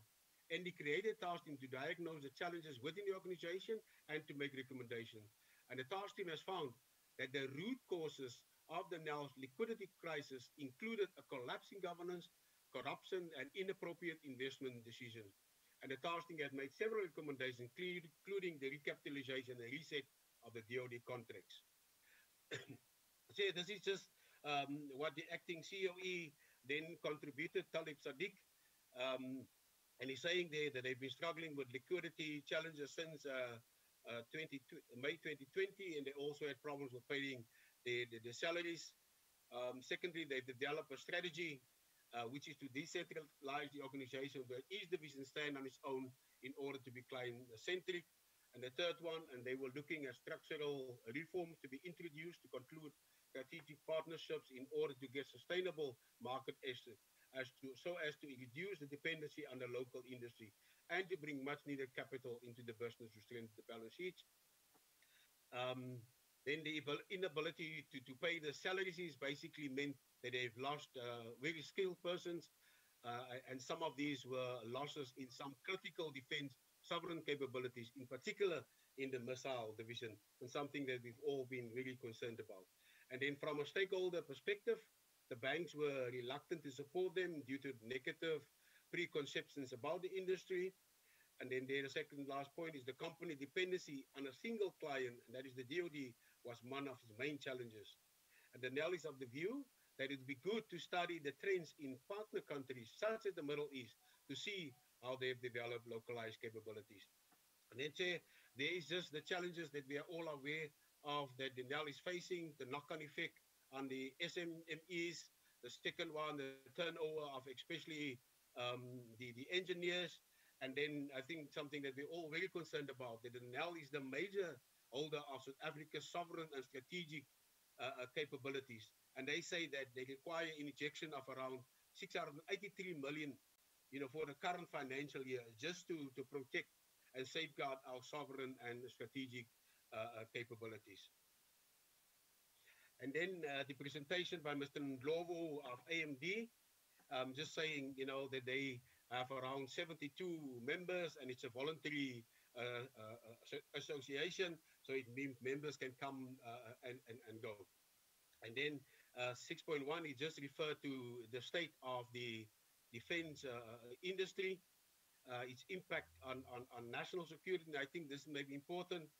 It says there that as an integral part of the SAND capabilities, government has control over key capabilities, even though they may be in private hands. They are not outside government control.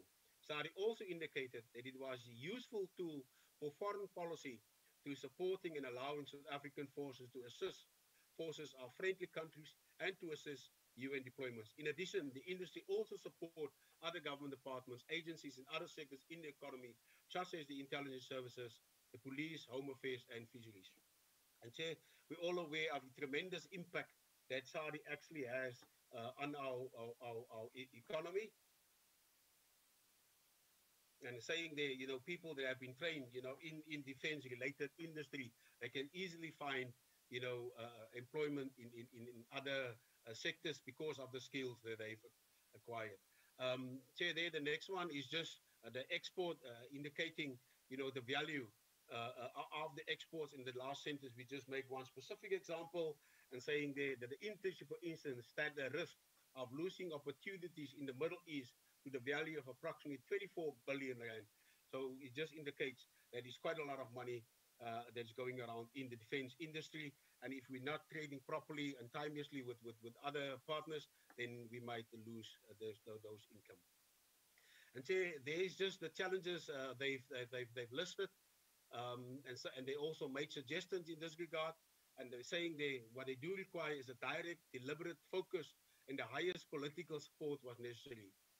A government-wide approach to support Asadi, a stable and predictable local defense spending, including on research and development, a stable and sustainable denial, an effective arms control regime to facilitate arms export, and then financing and related instruments need to get attention.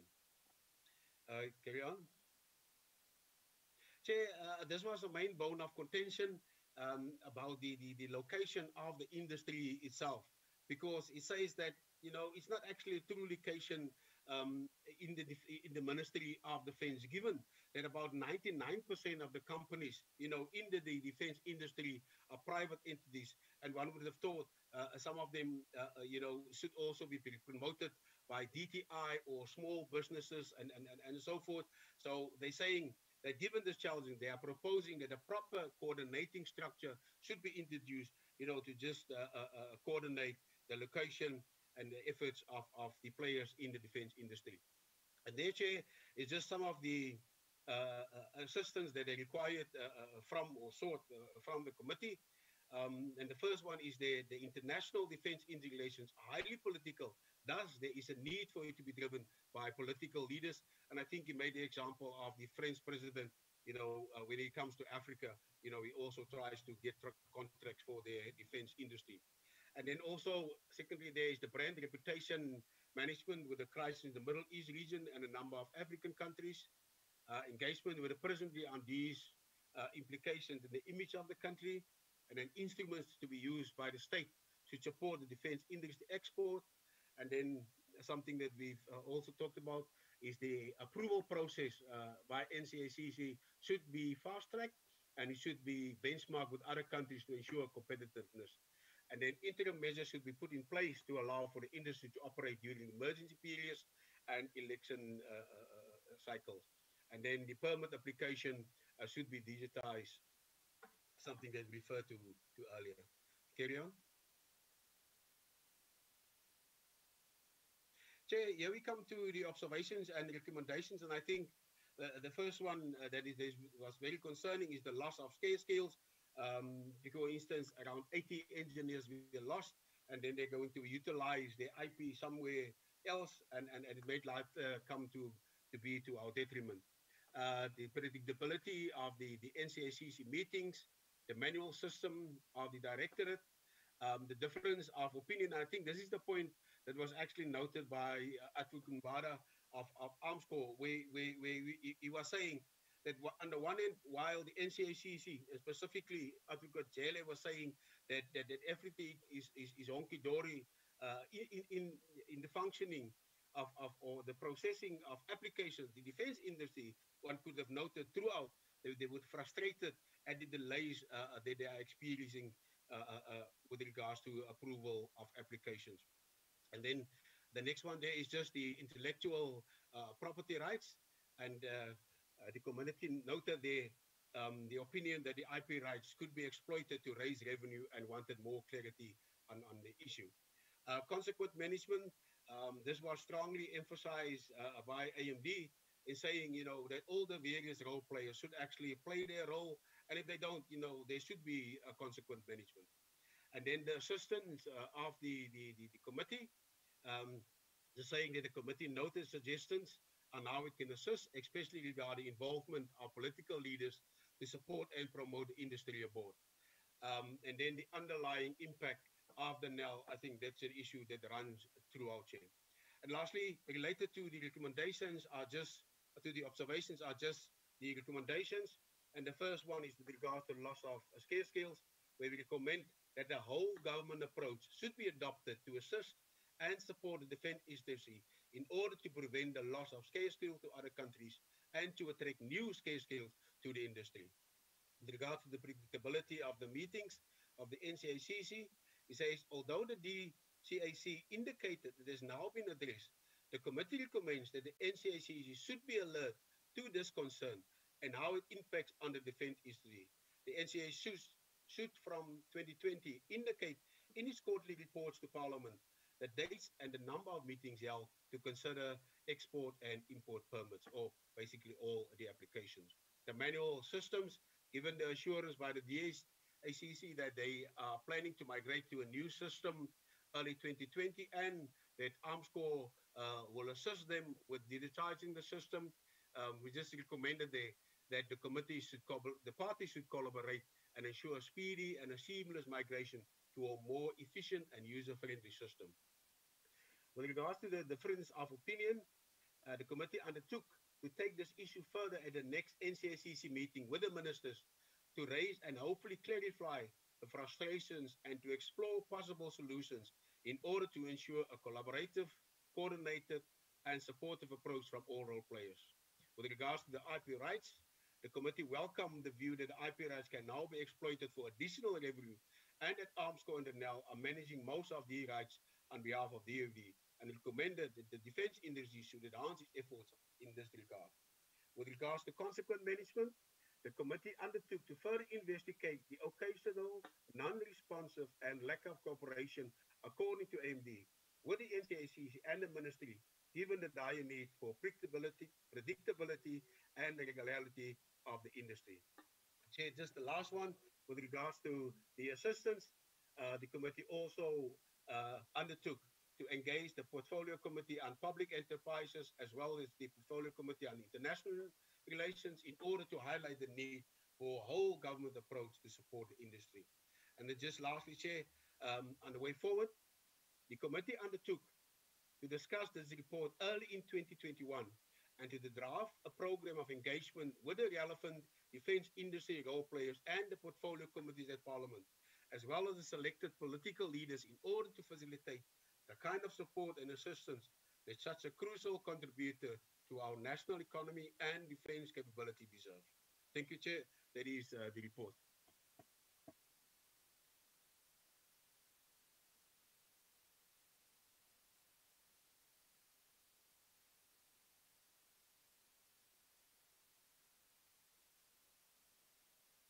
Still muted, Chair.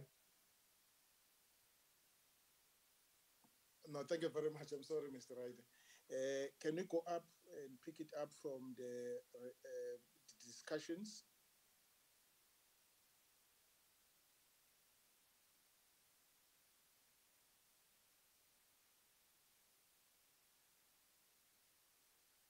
All right.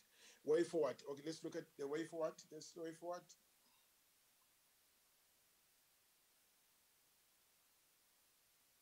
Go down, go down,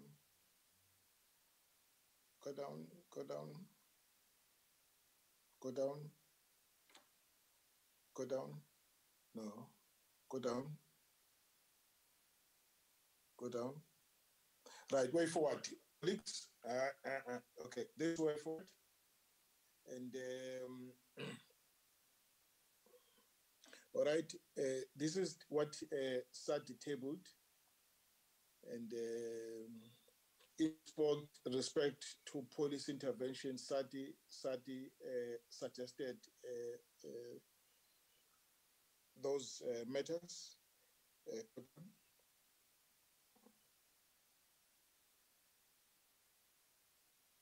Go down. Right.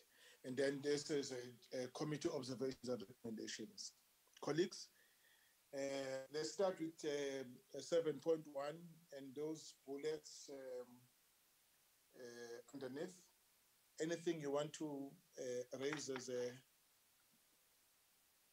a comment? All right, go down.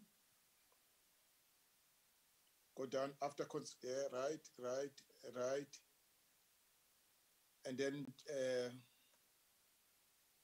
go down, right.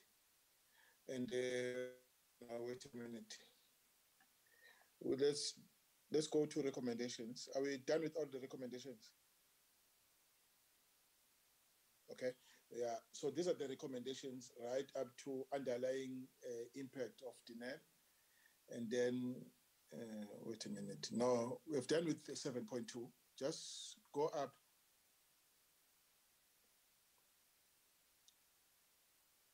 All right. These are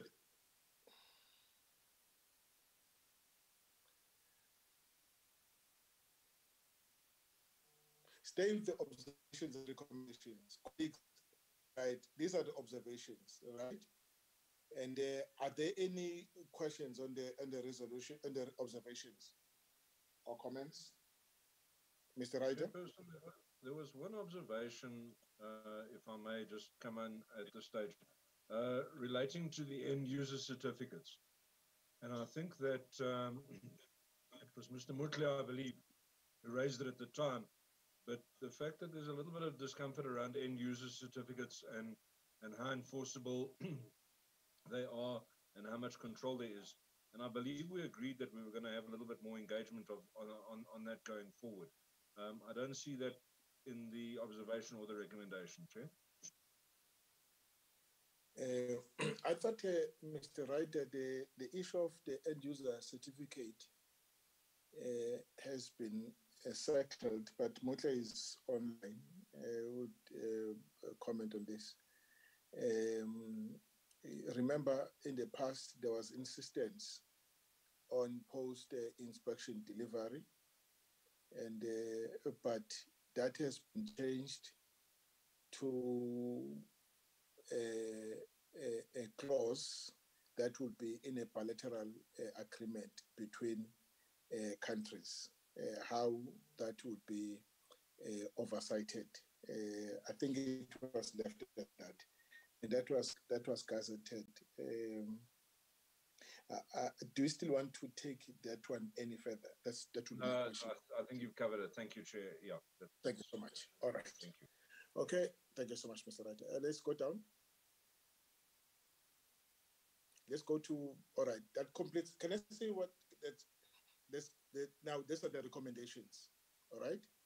Loss of skills, predictability of NCACC meetings, right? Go down. Manual IT systems of the DACC, difference of opinion, and the intellectual property right, consequence management, assistance of the JSCD. Colleagues, any comment on this? Chairperson, I think from my side, I think it was well captured, and especially if I look at the way forward, that we will discuss this anyway further. So obviously there might be things flowing from this. I know the one point that we have raised during the discussion is the fact that we still experience that some of our exported munitions ends up on both sides, in Libya, in Syria, in Yemen. So, and I know that's something that we have said that we must discuss further, but because the way forward basically provides for that, I don't think we have to include this in any way now. Because we again, no, I agree, but it was not part of the discussions at this meeting. No, it was. I mean, I specifically raised it. Where I asked, what the defense industry will be doing from their side. We know that the end user certificate existed, but we also know that the munition exported ends up on both sides, and what are they basically doing to prevent that from happening. And I think that is just something that we must take cognizance, because there will be constant pressure if we do not at least apply our minds with regards to that, because we want to see the industry grow and develop, but we also don't want to be put in a position that Parliament and government must take a decision that is not good, and there's some form of responsibility on the industry to try to prevent things like that happening as well. Okay. No, it's fine. I note that. Thank you very much, Mr. Murray. On the way forward? Happy with that. Thank you. Happy with it too. All right, any mover for the acceptance? I'm happy to move, sir. Mr. Murray moves. Any seconder? I second. Mr. Chabeleng, second. No, colleagues, sorry, Chair. I thought it was Audrey had to second again. Isn't that not the pattern we followed? Oh, sure. Come again? What I thought Audrey had to second again. Isn't that the pattern we've established? No, no. No, anyone can second. All right. Thanks. Thank you very much. And what was the question that the co-chair can second? Is that what you're saying? No, not at all, Chair. No, not at all. Not at all. I was saying we established a pattern earlier on. Oh, I see. I see. Oh, okay. Oh, I see. On a lighter note, Chair. It was really a lighter note. Yeah. No, thanks. I know. I've realized that. Colleagues, thank you very much for your time. I think we have covered a huge ground. I thought we should complete these reports because this is the last meeting of the formal meeting of the standing committee, and it's not right to have minutes and reports that remain outstanding right into the new year and only to be adopted in new year. I thought we should close the year with and complete what was transacted in this new year. Colleagues, thank you very much for your time. I know we'll meet again on the trip. I just wanted to compliment you because you and the co-chair, because I think Willem and the staff and Peter will tell you that the Joint Standing Committee of Defences never meet so often like we have met this year, and it's actually very, very good, and that's why I think we have made progress well beyond what we have done in the past. So thank you to you guys. It's really important, and I think we appreciate that. Thank you very much. Yeah. Thank you, guys. No. I really appreciate that. All is a credit to the team that I'm working with. All comrades, colleagues, putting their effort to number one, ensure they attend the meetings, and when they're in the meetings, they contribute and they provide direction. I think we have made tremendous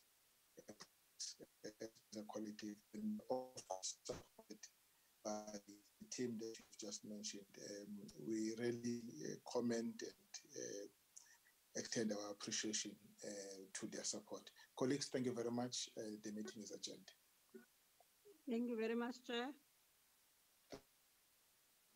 Thank you, Chairperson. Thank you. Good. Have a lively evening, Chair, and the rest of the members. Thank you very much. Thank you.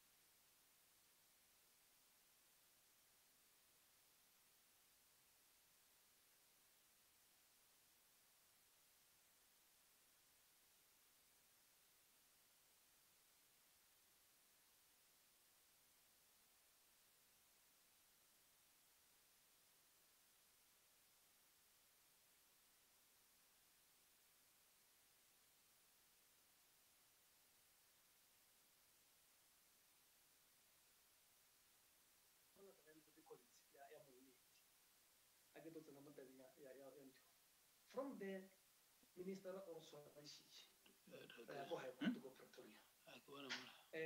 after your Roman summons, Jawaya court, or for like today, tomorrow, Barnyaga court, at 9 o'clock. Or someone agree as long as we are Ameha. Yeah, okay.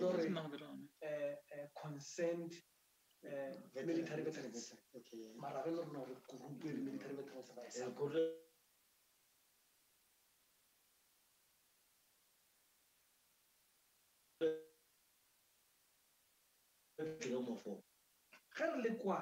Okay, at 3 o'clock or before 3 o'clock, Udo Seva Galawa.